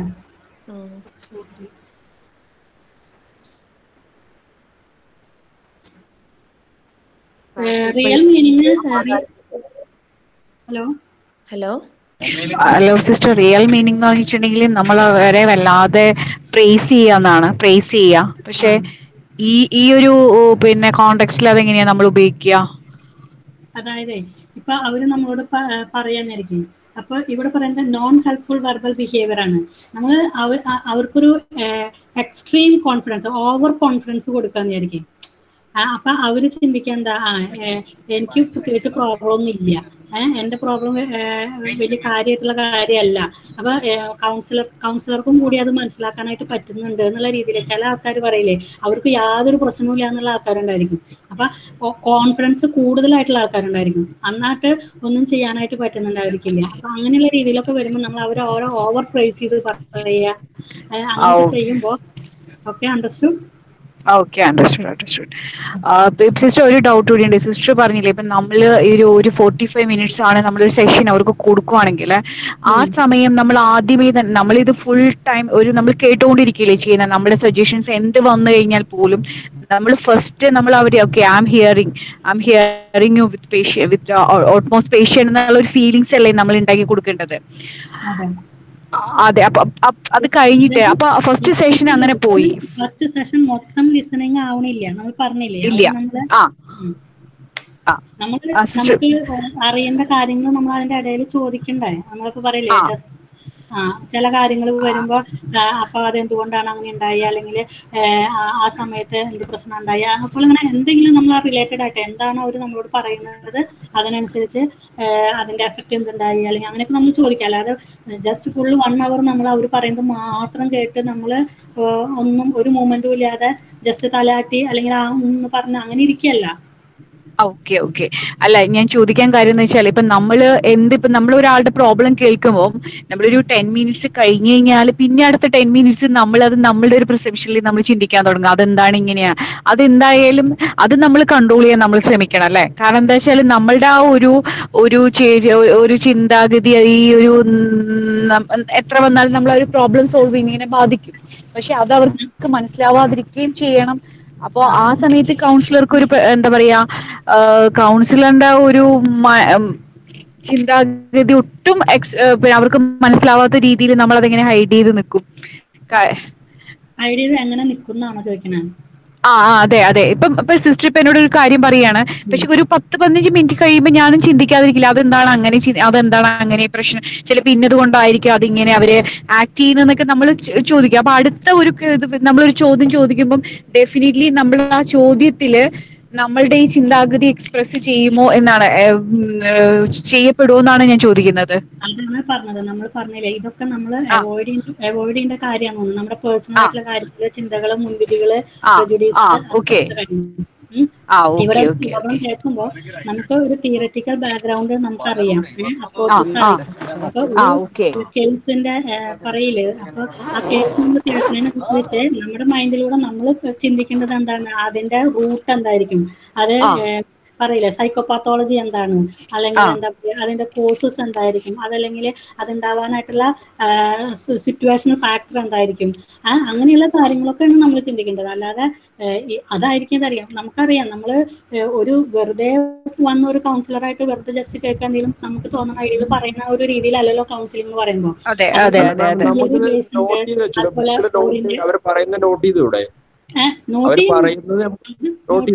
നോട്ട് ചെയ്യണം. അതാണ് പറയുന്നത്. നമ്മൾ ഉപയോഗിക്കുന്ന ചില ടെക്നിക്സ് പറഞ്ഞില്ലേ, ക്ലാരിഫിക്കേഷൻ, റിഫ്ലക്ഷൻ, അതുപോലെ പാരാഫ്രേസിങ്, കൺഫ്രണ്ടേഷൻ എന്നൊക്കെ പറഞ്ഞില്ലേ. ഈ ടെക്നിക്സ് ഒക്കെ എന്തിനാ നമ്മൾ ക്ലാരിഫൈ ചെയ്യാൻ വേണ്ടിയിട്ട്, അതായത് അവർ പറഞ്ഞത് തന്നെയാണ് നമുക്ക് മനസ്സിലായിട്ടുള്ളത്, അല്ലെങ്കിൽ നമ്മൾ അവരുടെ ഒപ്പം നമ്മൾ അവരെ ഫോളോ ചെയ്യുന്നുണ്ടോയെന്ന് അവർക്ക് അറിയണമെങ്കിലും ഒക്കെ ഉള്ള, അല്ലെങ്കിൽ നമുക്ക് ചിലതൊന്നും ക്ലിയർ അല്ലെങ്കിൽ അതിനെ ഒരു കൺക്ലൂഷനിലേക്ക് നമുക്ക് കൊണ്ടുവരാനായിട്ട് സഹായിക്കണമെങ്കിലൊക്കെ ചില കാര്യങ്ങൾ നമ്മൾ അവിടെ ചെയ്യുന്നുണ്ട്. അതാണ് ലിസണിങ് നമ്മൾ റീഫ്രെയിമിങ് അങ്ങനെയൊക്കെ പറഞ്ഞില്ലേ. സിസ്റ്റർ ഒരു കാര്യമുള്ളത്, ഇരിക്കുമ്പോ ആൾക്കാർ കണ്ടിട്ട് എപ്പോഴും അപ്പൊ അവരെ കരച്ചിൽ മാറ്റിയാലാണ് നമുക്ക് എന്തെങ്കിലും പറയാൻ പറ്റുന്നതാണ്. ഫോൺ റിംഗ് ചെയ്യുന്നുണ്ട്, എനിക്ക് ക്ലിയർ അല്ല. അവര് ഈ ക്ലയന്റ് ഇടയ്ക്കിടയ്ക്ക് കരഞ്ഞുകൊണ്ടിരിക്കും. അപ്പൊ നമുക്കറിയാം അവര് ബുദ്ധിമുട്ട് മനസ്സിലാവുന്നുണ്ട്. ആ സമയത്ത് നമ്മൾ കൗൺസിൽ ചെയ്താൽ അല്ലെങ്കിൽ നമ്മൾ എന്തെങ്കിലും അഡ്വൈസ് ചെയ്താൽ that is not reaching there in time. അവർ അതിന്റെ ആ മാനസിക ആഘാതത്തിലാണ് അവര് എന്ത് പറയുമ്പോഴും കരയണം. അപ്പൊ അത്രത്തോളം മാനസികമായിട്ട് സമ്മർദ്ദത്തിലാണ് അവര്. ആ ചുറ്റുപാടിൽ അവരെ കരച്ചിൽ മാറ്റി അവരെ ലൈനിൽ കൊണ്ടുവരാൻ നമ്മൾ എന്താ ചെയ്യേണ്ടത്? നമ്മൾ പറഞ്ഞു, അതായത് അവിടെയാണ് പറഞ്ഞത്. ഇപ്പൊ നമ്മൾ പറയില്ലേ ഫസ്റ്റ് ഡേ വരുമ്പോൾ ചിലപ്പോൾ ഭയങ്കര ഇമോഷണൽ ആയിട്ടുള്ള ഒരു പ്രോബ്ലം ഉള്ള ഒരാളാണെന്ന് വെച്ചെങ്കിൽ ആദ്യത്തെ ഇതിൽ വെന്റിലേഷൻ അല്ലെങ്കിൽ ഒരു കഥാർസിസിനായിട്ട് നമുക്ക് സഹായിക്കാം. അപ്പൊ ഒരു സപ്പോർട്ടീവ് തെറാപ്പി പോലെ നമ്മൾ അഡ്മിനിസ്റ്റർ ചെയ്യേണ്ടി വരും. അന്ന് കൂടുതൽ ചില കാര്യങ്ങൾ നമുക്ക് ചോദിക്കാനോ മനസ്സിലാക്കാനോ ചിലപ്പോൾ പറ്റിയെന്ന് വരില്ല. അപ്പൊ അറ്റ് ആ ടൈം നമ്മൾ എന്താണ് അവരെ കേൾക്കുന്നുണ്ട്, അല്ലെങ്കിൽ അവരുടെ ഇമോഷൻസിനെ നമ്മൾ മനസ്സിലാക്കുന്നുണ്ട്, അല്ലെങ്കിൽ അംഗീകരിക്കുന്നുണ്ട്, അല്ലെങ്കിൽ ആക്സെപ്റ്റ് ചെയ്യുന്നുണ്ട് എന്നുള്ള രീതിയിൽ അവർക്ക് ജസ്റ്റ് ഒരു എന്താ പറയാ സപ്പോർട്ട് പോലെ രീതിയിലുള്ള കാര്യങ്ങളായിരിക്കും അന്നത്തെ ആ ഒരു സെഷനിൽ നമുക്ക് ചെയ്യാൻ പറ്റുള്ളൂ. അപ്പൊ മെയിനായിട്ട് ചിലപ്പോൾ ഒരു ഇമോഷണൽ കഥാസിസിനുള്ള ഒരു അവസരമാവും നമ്മൾ കൊടുക്കുക, അതായത് വെന്റിലേറ്റ് ചെയ്യുക അവരുടെ ഫീലിങ്സ്. ചിലപ്പോൾ ജസ്റ്റ് കുറെ കരയും, ആ കരഞ്ഞ് കഴിയുമ്പോൾ ഓക്കെ ഇപ്പൊ ഇതൊക്കെ സംഭവിച്ചു, അല്ലെങ്കിൽ ഇങ്ങനെയൊക്കെ ഉണ്ടായി, I can understand your feelings emotions എന്നൊക്കെ പറഞ്ഞ് നമ്മൾ അവരെ ആ ഒരു രീതിയിലേക്ക് മാറ്റി കൊണ്ടുവന്നിട്ട് വീണ്ടും പിന്നെ അവരുടെ റിയൽ പ്രോബ്ലത്തിലേക്ക് പോകാനായിട്ട് നമുക്ക് പറ്റുള്ളൂ.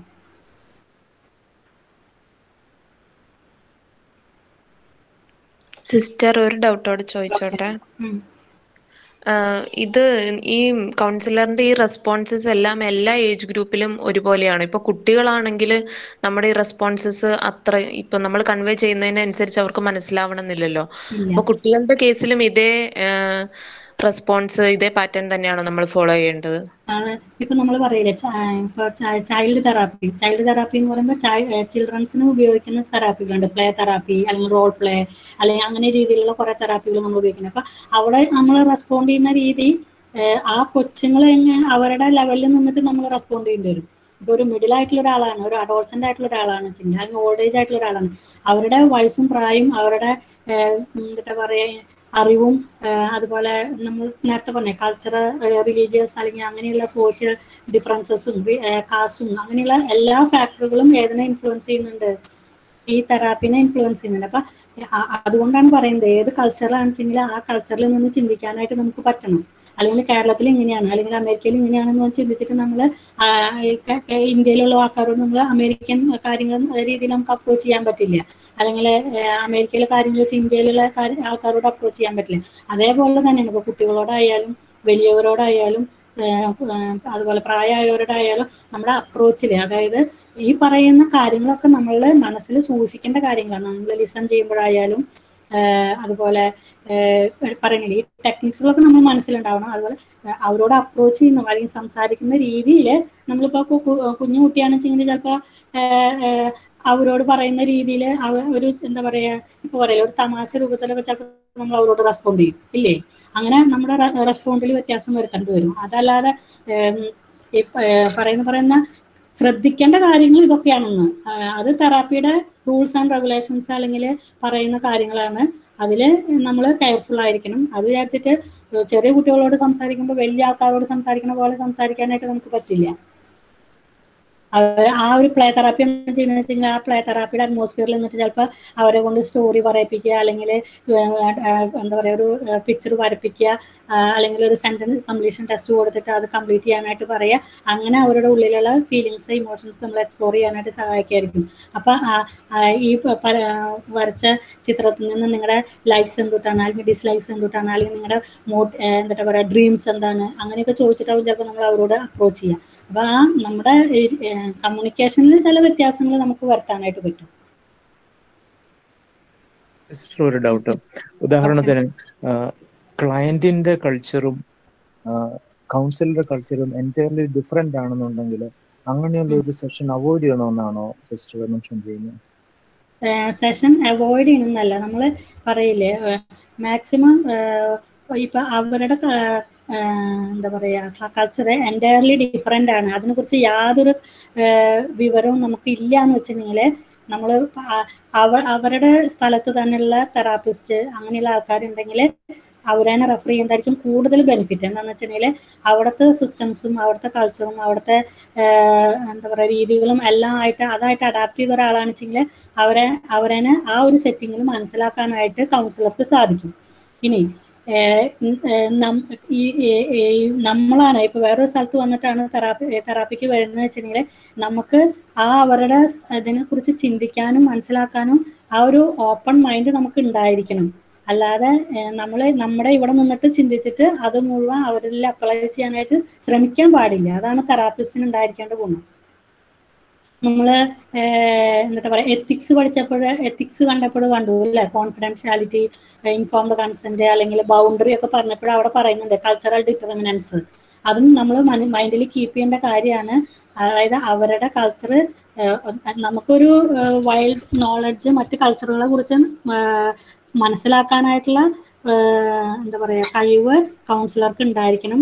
അപ് ടു ഡേറ്റ് ആയിരിക്കണം. അതുപോലെയുള്ള കാര്യങ്ങൾ ചിന്തിക്കുകയും വായിക്കുകയും തിരിച്ചറിയുകയൊക്കെ ചെയ്യണം. ഇനി ഇൻ കേസ് അതായിട്ട് യാതൊരു അടുപ്പില്ല, അല്ലെങ്കിൽ അത് മനസ്സിലാക്കാൻ പറ്റുന്നില്ല വെച്ചെങ്കിൽ, അവരെ നമുക്ക് ഹെൽപ്പ് ചെയ്യാൻ പറ്റുന്നില്ലെങ്കിൽ നമ്മൾ എപ്പോഴും അവരുടെ കൾച്ചറിലുള്ള ആൾക്കാരായിട്ടുള്ള തെറാപ്പിസ്റ്റുകളാണെന്നുണ്ടെങ്കിൽ അവിടേക്ക് പോയിട്ട് കൗൺസിലിംഗ് ചെയ്യേണ്ടതാണെന്നുള്ള രീതിയിൽ അവരെ റെക്കമെൻഡ് ചെയ്യുന്നത് അല്ലെങ്കിൽ റെഫർ ചെയ്യുന്നതൊക്കെ നല്ലതായിരിക്കും. Thank you sister. സിസ്റ്റർ, ഇത് എംപതറ്റിക് ആയി കഴിഞ്ഞിട്ടുണ്ടെങ്കിൽ ഈ പ്രോബ്ലം സോൾവ് ആവില്ലേ? എന്തോ എംപതറ്റിക് ആയാല് ക്ലയന്റിനോട് നമ്മൾ എംപതറ്റിക് ആവുമ്പോ, അതായത് അവരുടെ ലെവലിൽ നിന്നിട്ട് അവരുടെ thinking in their own shoes, അങ്ങനെ വരുന്ന സമയത്ത് ഈ കൾച്ചറൽ ഇഷ്യൂസ് സോൾവ് ആവില്ലേ? എങ്കിലും ബയാസ് ഉണ്ടാവും നമ്മളില്ലെന്നാണ് പറയുന്നത്. ബയാസ് പറയില്ലേ, നമുക്ക് അൺനോൺ ആയിട്ട് കുറെ കാര്യങ്ങളുണ്ട്. ഇപ്പൊ എന്താ പറയാ, റിച്വൽസ് അല്ലെങ്കിൽ ഇങ്ങനത്തെ കുറെ കാര്യങ്ങളൊക്കെ വരുമ്പോ അതൊക്കെ നമുക്ക് ചിലപ്പോൾ എല്ലാം അറിയണമെന്നില്ല. ഓരോ ഡിഫറെന്റ് സ്ഥലത്തും ഡിഫറെന്റ് ആയിട്ടുള്ള നമ്മൾ പറയും ഇപ്പൊ ആറ്റിറ്റ്യൂഡിൽ തന്നെ ചിലപ്പോൾ വ്യത്യാസം ഉണ്ടാവും, ബിലീഫ്സിൽ വ്യത്യാസം ഉണ്ടായിരുന്നു, റിച്വൽസിൽ അല്ലെങ്കിൽ എന്താ പറയുക, അങ്ങനെ വ്യത്യാസങ്ങൾ വരുമ്പോൾ ചിലപ്പോൾ നമ്മൾ എത്ര എംപതറ്റിക് ആയാലും അവരുടെ സെറ്റിങ്ങിൽ എങ്ങനെയാണോ എന്താണോ എന്നുള്ളത്, അത് എങ്ങനെയാണ് അവർ അപ്ലൈ ചെയ്യുന്നത്, അല്ലെങ്കിൽ ആ ഒരു എന്താ പറയുക ബാക്ക്ഗ്രൗണ്ട് നമുക്ക് മനസ്സിലാക്കാനായിട്ട് പറ്റുന്നില്ലെങ്കിൽ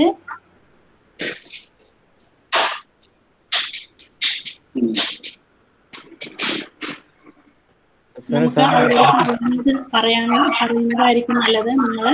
നിങ്ങളുടെ അവിടെ തന്നെ ആരെങ്കിലും നല്ലതായിട്ടുള്ള രീതിയിലുള്ള കൗൺസിലർ ഉണ്ടെങ്കിൽ അവിടെ പോകുന്നതായിരിക്കും നല്ലതെന്ന് പറയുന്നത്. നമ്മൾ നേരത്തെ പറഞ്ഞില്ലേ, അതായത് ഒരു ഹോപ്സ് അവർക്ക് പറയില്ലേ, സാധിക്കാത്ത ഹോപ്സ് നമുക്ക് അവർക്ക് കൊടുത്തിട്ട് അവരുടെ പ്രോബ്ലത്തിനൊരു സോൾവിങ് കിട്ടുന്നില്ലെങ്കിൽ അതിലും നല്ലത്. സിസ്റ്റർ, അദ്ദേഹത്തിന്റെ മറ്റേ മൈക്രോഫോണിൽ കൂടെ വീണ്ടും ഇത് കടന്നു വരുന്നുണ്ട്. ഏതെങ്കിലും ഒരെണ്ണം ഓഫ് ചെയ്യാൻ പറഞ്ഞാൽ അത് ക്ലിയർ ആവും. സൗണ്ട് ഡിസ്റ്റർബൻസ് ആവുന്നുണ്ട്. ഓഫാക്കി. ഓക്കെ, ഇനി നമുക്ക് നെക്സ്റ്റ് ടോപ്പിക്കിലേക്ക് പോകാം.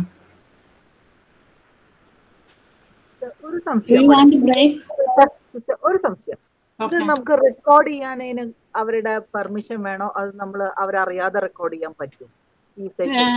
നമുക്ക് വിത്ത് പെർമിഷൻ നമുക്ക് റെക്കോർഡ് ചെയ്യാം. നമ്മൾ പറയില്ല, ഇപ്പൊ നിങ്ങളൊരു കേസ് എടുക്കാന്നായിരിക്കും, ഇനി നിങ്ങൾക്ക് പ്രാക്ടിക്കല് വരുന്നുണ്ടാവും. അപ്പൊ ആ കേസ് എടുക്കുമ്പോൾ നിങ്ങൾ എന്താ പറയാ, വെർബലി അവർ പറയുന്ന കാര്യങ്ങൾ ജസ്റ്റ് നോട്ട് ചെയ്യും. ആ നോട്ട് ചെയ്താലും പറഞ്ഞ എക്സാക്ട് വേർഡ്സുകൾ ചിലപ്പോൾ നമുക്ക് ആ സമയത്ത് ഓർക്കാനായിട്ട് പറ്റിയെന്ന് വരില്ല. അപ്പൊ റെക്കോർഡ് ചെയ്യുമ്പോൾ നമ്മളത് റീപ്ലൈ ചെയ്താൽ നമുക്ക് അവര് എന്താണ് പറയുന്നത്, എങ്ങനെയാണ് പറയുന്നതൊക്കെ ഒന്നും കൂടി ഒന്ന് റിവൈൻഡ് ചെയ്ത് കേൾക്കാനും കൂടുതൽ സഹായിക്കും. റെക്കോർഡ് ചെയ്യാൻ കുഴപ്പമൊന്നുമില്ല, പക്ഷെ റെക്കോർഡ് ചെയ്യണമെങ്കിൽ we want to ask the permission. Permission തരുമോ എല്ലാവരും സിസ്റ്ററുടെ? ചിലര് സമ്മതിക്കും. ഇപ്പൊ ഞങ്ങളിപ്പോ പറയില്ല, കേസൊക്കെ കണ്ടിട്ട് ഇമ്പ്രൂവ്മെന്റ് ഒക്കെ വരുമ്പോൾ ഒരു സൗണ്ട് മൈൻഡ് തെറാപ്പി എന്ന് പറയുന്ന പോലെ, അതായത് അവരുടെ എക്സ്പീരിയൻസ്, ഇമ്പ്രൂവ്മെന്റ് വന്നത് എങ്ങനെയായിരുന്നു, ഇവിടുത്തെ ട്രീറ്റ്മെന്റ് അല്ലെങ്കിൽ എന്തായിരുന്നു, എങ്ങനെയായിരുന്നു, നല്ല എക്സ്പീരിയൻസ് ആയിരുന്നു, പോസിറ്റീവ്സ് ആയിട്ടുള്ള കാര്യങ്ങൾ അല്ലെങ്കിൽ നെഗറ്റീവ് ആയിട്ടുള്ള എന്ത് കാര്യങ്ങളല്ല, അതൊക്കെ പറയാനായിട്ട് ചില കേസുകൾ റെക്കോർഡ് ചെയ്യാറുണ്ട്. അപ്പൊ റെക്കോർഡ് ചെയ്യുമ്പോൾ അവര് ചില ആൾക്കാർ സമ്മതിക്കും, അവർക്ക് ഇത് ഇവിടുത്തെ കാര്യങ്ങൾ അറിയാത്തവരുണ്ടായിരിക്കാം, അല്ലെങ്കിൽ ഇവിടെ വന്നിട്ട് അത്രയും വലിയ പ്രോബ്ലം ആയിട്ടുള്ള ഒരു കാര്യം മാറിയിട്ടുണ്ടായിരിക്കാം. അങ്ങനെയുള്ളവരൊക്കെ ആകുമ്പോൾ അവർക്ക് സന്തോഷമാണ് അത് റെക്കോർഡ് ചെയ്ത് അവരുടെ എക്സ്പീരിയൻസ് പറയുന്നതും ഷെയർ ചെയ്യാനൊക്കെ അവർ ഇഷ്ടപ്പെടുന്നവരുണ്ടായിരിക്കും. ചിലര് ഇതിപ്പോ ഇനി വേറൊരാൾ കാണുമ്പോൾ നമ്മൾ പറയില്ലേ, ഈ ആളെ മനസ്സിലാവോ കേൾക്കോ, അങ്ങനെ നമ്മൾ പറയില്ല, ഒരു ബയാസ് ഉണ്ടായിരിക്കും. അതായത് മറ്റുള്ളവര് എൻ്റെ പ്രോബ്ലം കേൾക്കോ അറിയോ അല്ലെങ്കിൽ എന്നെ മനസ്സിലാക്കോ എന്നുള്ള ചെയ്ത് ചിലർ ചിന്തിക്കുന്നവർ ഇൻട്രസ്റ്റ് ഇല്ലാത്തവരുണ്ടായിരിക്കാം, ചിലർ സമ്മതിക്കാത്തവരും ഉണ്ട്. രണ്ട് പാർട്ടീസിനെ നമ്മൾ കാണാറുണ്ട്. തുടക്കത്തില് നമുക്ക് ഇത് കുറച്ച് ഡിഫിക്കൽട്ട് അല്ലേ, ഇവര് പറഞ്ഞു മുഴുവൻ ഓർത്തിരുന്ന് ഒരു അനാലിസിസ് ഉണ്ടാക്കാൻ ബുദ്ധിമുട്ടായിരിക്കില്ലേ? അതുകൊണ്ട് ഞാൻ സിസ്റ്റർ ചോദിച്ചത്. അപ്പൊ അറിയാതെ റെക്കോർഡ് ചെയ്യാൻ പാടില്ല എന്നാണ് അല്ലെ സിസ്റ്റർ പറയുന്നത്? ചോദിച്ചിട്ട് വേണം. നമ്മൾ വിത്ത് പെർമിഷൻ, അവരുടെ പെർമിഷൻ കിട്ടിയതിന് ശേഷം റെക്കോർഡ് ചെയ്യാം.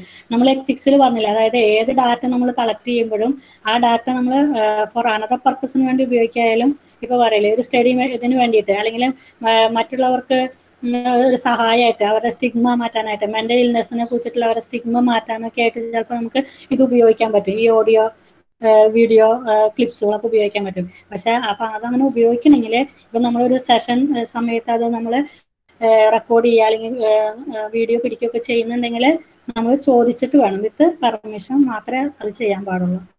Okay sister, thank you sister. Sister ഒരു കാര്യം കൂടെ ചോദിക്കട്ടെ.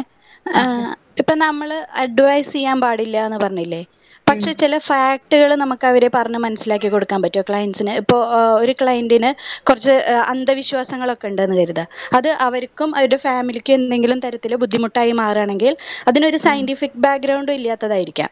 അപ്പൊ അതിനെ പറ്റിയിട്ടുള്ള അങ്ങനത്തെ കാര്യങ്ങൾ നമ്മൾ ക്ലാരിഫൈ ചെയ്ത് കൊടുക്കണം, പ്രോപ്പറായിട്ടുള്ള ഇൻഫർമേഷൻസ് കൊടുക്കുകയൊക്കെ വേണം. ഇപ്പൊ നമ്മൾ ഇപ്പൊ ഒരു പേഷ്യന്റ് വന്നിട്ടുണ്ടായിരിക്കും, ഒരു സൈക്കോട്ടിക് പേഷ്യന്റ് വന്നു, ചിലപ്പോൾ കുറെ അവർ പറയും ഞങ്ങൾ കുറെ മറ്റ് എന്താ പറയാ മന്ത്രവാദം അല്ലെങ്കിൽ കൂടോത്രം അല്ലെങ്കിൽ മറ്റ് പല രീതിയിലും പോയി നോക്കി, ഇതൊക്കെ പ്രേതം കയറിയതാണ് അല്ലെങ്കിൽ ബാധ കയറിയതാണ് അല്ലെങ്കിൽ വേറെ എന്തെങ്കിലും ആണെന്നൊക്കെ വിചാരിച്ചിട്ട് കുറെ കാര്യങ്ങൾക്ക് പോയി നോക്കി. അപ്പൊ നമ്മളിവിടെ സയന്റിഫിക് ആയിട്ടുള്ള കാര്യങ്ങൾ, ഇപ്പൊ ഒരു ഡിസോർഡർ ഉണ്ടാവാനായിട്ടുള്ള കാരണങ്ങൾ ഇന്നതൊക്കെ ഉണ്ട്, അല്ലെങ്കിൽ ഇതായിരിക്കാം, അതുകൊണ്ടായിരിക്കും വന്നിട്ടുണ്ടായിരിക്കുക. അല്ലാതെ ഈ അന്ധവിശ്വാസങ്ങൾ കൊണ്ട് ഈ രോഗം മാറില്ല, അതിന് പ്രോപ്പർ ട്രീറ്റ്മെന്റ് തന്നെ വേണ്ടിവരും ഇല്ലേ? അപ്പൊ അങ്ങനെയുള്ള കാര്യങ്ങളൊക്കെ പറഞ്ഞു കൊടുക്കണം. അതല്ലാതെ അഡ്വൈസിങ് പറഞ്ഞിട്ടുണ്ടെങ്കിൽ നമ്മൾ പറയില്ല നിങ്ങൾ അത് ചെയ്യും ഇത് ചെയ്യുക അത് ചെയ്യുക അങ്ങനെയുള്ള രീതിയിൽ വെറുതെ കുറെ ഉപദേശങ്ങൾ അങ്ങോട്ട് കൊടുക്കണത്, അങ്ങനത്തെ കാര്യങ്ങൾ ഇതാക്കണം എന്നാണ് പറയുന്നത്. അല്ലാതെ എന്താ പറയാ റോങ് ഇൻഫർമേഷൻസ് ഒക്കെ ഉണ്ടെങ്കിൽ അതിനെ നമ്മൾ മനസ്സിലാക്കി കൊടുക്കേണ്ടതും ക്ലാരിഫൈ ചെയ്ത് കൊടുക്കേണ്ടതും നമ്മുടെ കടമയാണ്. Okay, thank you sister.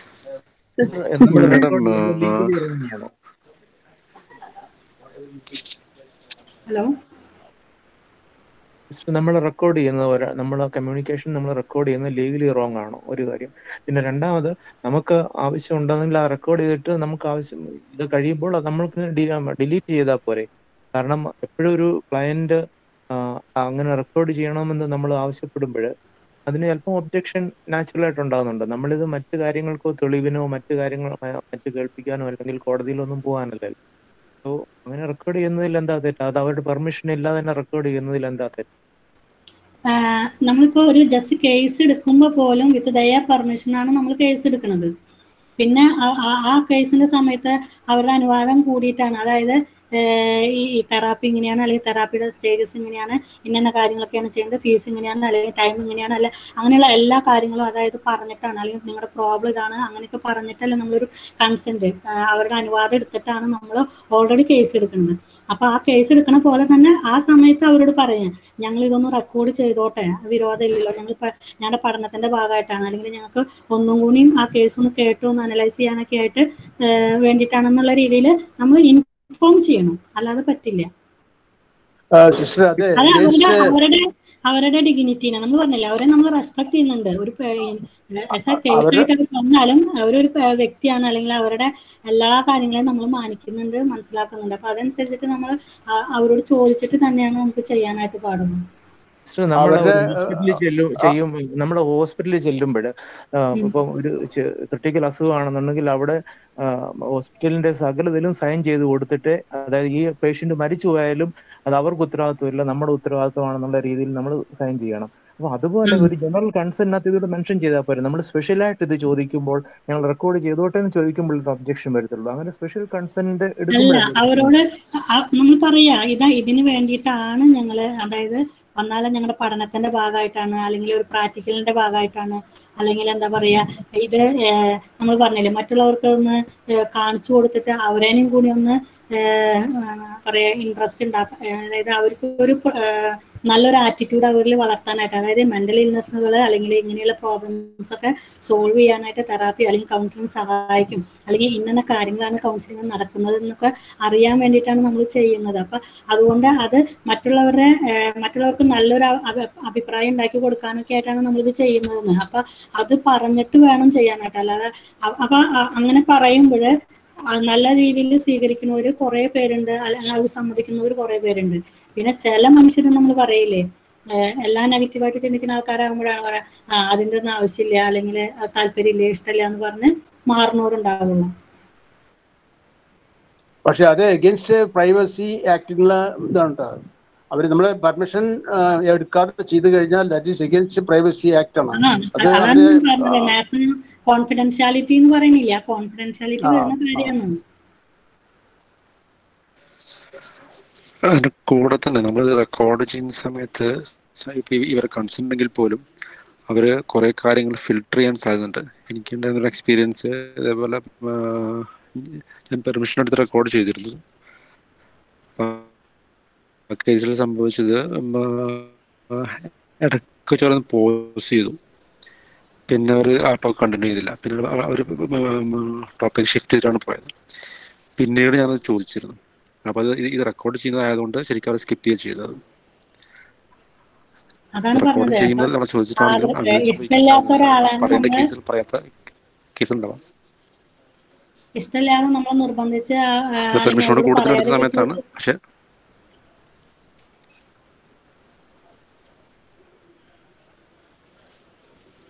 അനുവാദം ഇല്ലാതെ ചെയ്യുമ്പോഴേ അവർക്ക് താല്പര്യം ഇല്ലെങ്കിൽ, അതുപോലെ തന്നെ അവർ ചിലപ്പോൾ ഓപ്പൺ അല്ലാത്ത ആൾക്കാരാണെന്ന് വെച്ചാൽ ഫുള്ളായിട്ട് ചിലപ്പോൾ പറയില്ല, അല്ലെങ്കിൽ ഇതുപോലെ തന്നെ പിന്നത്തെ സെഷന് വരില്ല.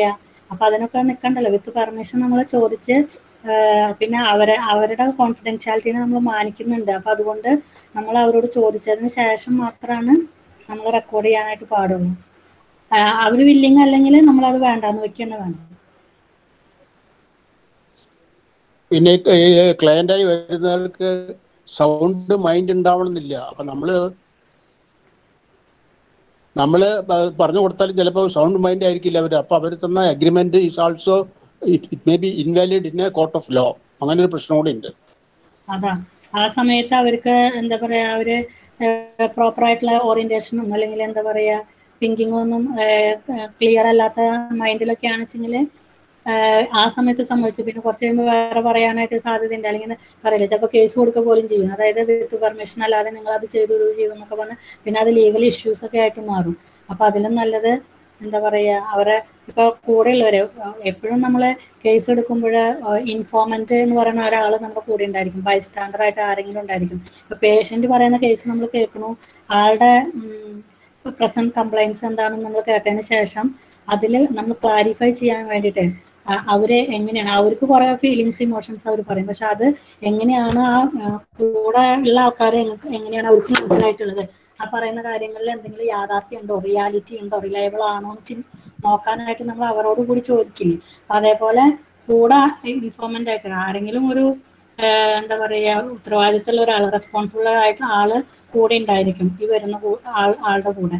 അപ്പൊ ആ ഒരു കണ്ടീഷനിലാണ് വെച്ചാൽ നമ്മൾ അവരോട് ചോദിക്കുക ആരാണ് ഇവരെ ടേക്ക് കെയർ ചെയ്യുന്നത്, അല്ലെങ്കിൽ അവരുടെ റെസ്പോൺസിബിലിറ്റി ഉള്ള ആളാരാന്ന് വെച്ചെങ്കിൽ അവരോട് ചോദിക്കാം. സിസ്റ്റർ, മറ്റൊരു ക്വസ്റ്റ്യൻ, നമ്മൾ ഒരു കൗൺസിലിംഗ് സെഷൻ എടുക്കുന്ന സമയത്ത് നമ്മൾ കൂടെ ഒരു ട്രെയിനി കൗൺസിലറെ ഇരുത്താൻ കഴിയും, അവർക്ക് എക്സ്പീരിയൻസ് കിട്ടുന്നതിന് വേണ്ടിയിട്ട്? ട്രെയിനിനെ കൂടെ നിർത്താൻ പറ്റുമെന്നാ? അതെ, ഒരു കൗൺസിലിംഗ് സെഷന്റെ കൂടെ ഒരു കൗൺസിലറെ അലോ ചെയ്യാൻ പറ്റുമോ? ട്രെയിനിങ്ങിന് ഇപ്പൊ ഞങ്ങളൊക്കെ ഇപ്പൊ പറയില്ലേ, ഹോസ്പിറ്റലിലൊക്കെ ഇരിക്കുമ്പോൾ ട്രെയിനിങ്ങിനായിട്ട് പിള്ളേരിൽ ഇന്റേൺഷിപ്പിനൊക്കെ ആയിട്ട് വരാറുണ്ട്. അപ്പൊ അങ്ങനെയുള്ള ഒരു സെഷനിൽ വെച്ചാൽ നമ്മൾ പറയാം, കൗൺസിലിംഗ് എന്ന് പറയുമ്പോൾ എപ്പോഴും ഒരു പ്രൈവസി ഉള്ള ഒരു കാര്യമാണ് അല്ലേ. അതായത് വേറെ ആരോടും പറയാൻ പറ്റാത്തത് കൊണ്ടും നമ്മളോട് ഷെയർ ചെയ്യാനായിട്ട് അല്ലെങ്കിൽ പ്രശ്നങ്ങൾക്ക് ആയിട്ട് വരുന്നവരുണ്ടായിരിക്കും. അപ്പോൾ അങ്ങനെയുള്ളൊരു സമയത്ത് വേറൊരാള് അവിടെ പ്രസന്റ് ആവുമ്പോൾ ചിലപ്പോൾ അവർക്കത് പറയാനായിട്ടുള്ള ഒരു മടി കാണാനായിട്ടുള്ള സാധ്യതയുണ്ട്.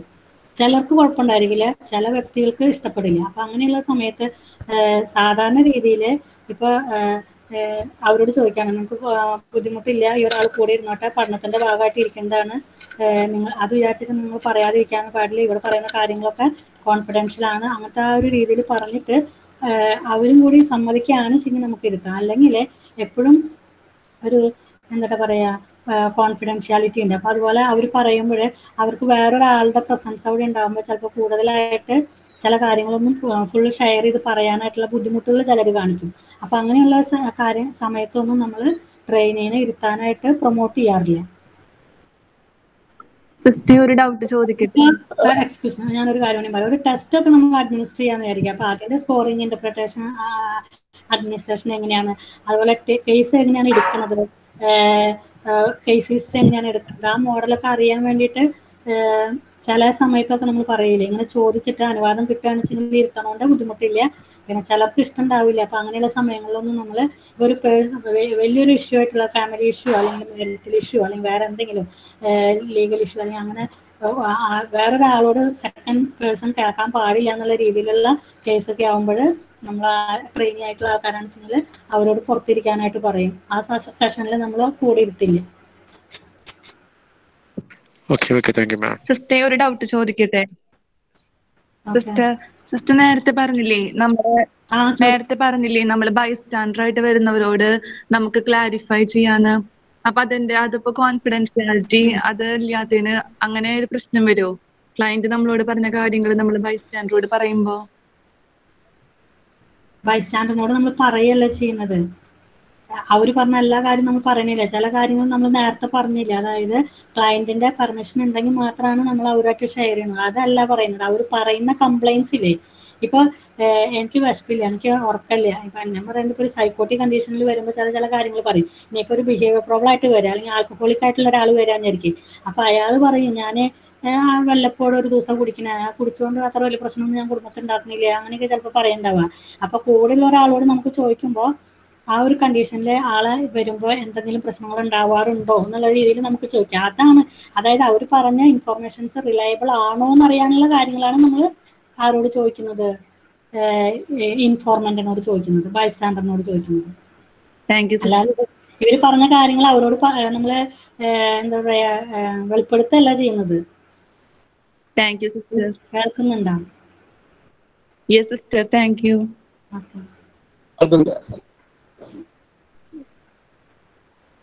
പറയൂ. കേൾക്കുന്നുണ്ട്. Then we can move on another topic. Okay, sister. Okay. Next unit is unit 7, mediation in counseling and family therapy. Mediation എന്ന് പറയുന്ന ഒരു പ്രോസസ്സ് കൗൺസിലിംഗ് അല്ലെങ്കിൽ ഫാമിലി തെറാപ്പിയിൽ കൂടുതലായിട്ട് നടക്കാറുണ്ട്. മെയിനായിട്ട് ഡിസ്പ്യൂട്ട്സ്, കോൺഫ്ലിക്ട്സ് ഒക്കെ സംഭവിക്കുമ്പോഴാണ് ഈ മീഡിയേഷൻ എന്ന് പറയുന്ന ടെക്നിക്ക് നമ്മൾ ഉപയോഗിക്കുന്നത്. അതെന്താണെന്നാണ് പറയുന്നത്. Mediation is defined in the dictionary as a process of intervening between two parties who are involved in conflict or dispute to produce agreement of reconciliation. അതായത് ഒരു ഫാമിലി തെറാപ്പിയാണ് മാരിറ്റൽ കോൺഫ്ലിക്റ്റ്, ഒരു divorce അല്ലെങ്കിൽ separation, അതിനൊക്കെ വരുന്ന അല്ലെങ്കിൽ ഇപ്പോൾ ഒരു കമ്പനിയുടെ അങ്ങനെയൊക്കെ വരുമ്പോൾ പലതരത്തിലുള്ള ഡിസ്പ്യൂട്ട്സുകൾ, ഡിസഗ്രിമെന്റുകളൊക്കെ വരും. ആ സമയത്ത് അതിനെ റിക്കൺസിൽ ചെയ്യാനായിട്ട് ഉപയോഗിക്കുന്ന മെത്തേഡിനെയാണ് നമ്മൾ മീഡിയേഷൻ എന്ന് പറയുന്നത്. Mediator is a person not directly related to either of the disputed party and is not a stakeholder in the dispute. അതായത് അവര് ഈ പ്രോബ്ലം ആയിട്ട് ഡയറക്ട്ലി റിലേറ്റഡ് ആയിട്ടുള്ള ആളായിരിക്കില്ല. അതുപോലെ തന്നെ ടു പാർട്ടീസിന്റെ ഏതെങ്കിലും ഒരു പാർട്ടിയിൽ കൂടുതൽ ഇൻട്രസ്റ്റോ അല്ലെങ്കിൽ ബെനിഫിറ്റ്സോ അങ്ങനെയൊന്നും ആഗ്രഹിക്കുന്ന ഒരാളായിരിക്കില്ല എന്നാണ് പറയുന്നത്. ഇൻ ബിറ്റ്വീനിൽ നിൽക്കുന്ന ഒരു ആള് ഫെസിലിറ്റേറ്റ് ചെയ്യുക, അതാണ് ആരുടെ ജോലി? മീഡിയേറ്ററിന്റെ ജോലി. Is neither an advisor nor an adjudicator and not an administrator. ഇവിടെ പറയുന്നത് ഒരു ഇൻഫർമേഷൻ കൊടുക്കുന്ന ഒരാള് അല്ലെങ്കിൽ അഡ്മിനിസ്റ്റർ ചെയ്യുന്ന ഒരാള് അല്ലെങ്കിൽ നേരത്തെ നമ്മൾ പറയുന്ന പോലെ എന്താ പറയുക കുറെ കാര്യങ്ങൾ അവർ പറഞ്ഞു കൊടുക്കുന്ന ആള്, അങ്ങനത്തെ രീതിയിലല്ല, അല്ലെങ്കിൽ ഏതെങ്കിലും ഒരാളുടെ ഭാഗം പറയുന്ന ആളല്ല. ഈ പ്രോബ്ലത്തിന് ഒരു ഒരു കൺക്ലൂഷനിലേക്ക് കൊണ്ടുവരാനായിട്ട് അല്ലെങ്കിൽ ഒരു രണ്ടു കൂട്ടരും തമ്മിൽ ഒരു റിക്കൺസിലിയേഷനിലേക്ക് കൊണ്ടുവരാനായിട്ട് സഹായിക്കുന്ന ഒരാളായിരിക്കും എന്നാണ് പറയുന്നത്. He simply A provider of information channels between the disputing party. അതായത് രണ്ട് പാർട്ടി എന്താ പറയുക ഡിസഗ്രിമെന്റിൽ നിൽക്കുമ്പോൾ ഡിഫറെൻ്റ് ആയിട്ടുള്ള ഐഡിയാസുകൾ അല്ലെങ്കിൽ ഡിഫറെൻ്റ് ഒപ്പീനിയൻസുകൾ ഒക്കെ ഉണ്ടായിരിക്കും. അപ്പൊ അവരേനെ ഒന്ന് ഒരു കോർത്തിനൊക്കെ എന്ന് പറയില്ല നമ്മൾ, അവരേനെ ഒരു ഒരു സമവായത്തിലേക്ക് കൊണ്ടുവരാനായിട്ട് സഹായിക്കുന്ന ഒരാളാണ് mediator. He may also suggest certain ideas or proposal. അപ്പം ഈ ഒരു പ്രോബ്ലം സോൾവ് ചെയ്യാനായിട്ട് ഇന്ന കാര്യങ്ങൾ ചെയ്യാൻ പറ്റും, അല്ലെങ്കിൽ രണ്ടുപേർക്കും ഫേവറബിൾ ആയിട്ടുള്ള ഐഡിയാസുകൾ പറഞ്ഞു കൊടുക്കുകയൊക്കെയാണ് മീഡിയേറ്റർ ചെയ്യുന്നത്.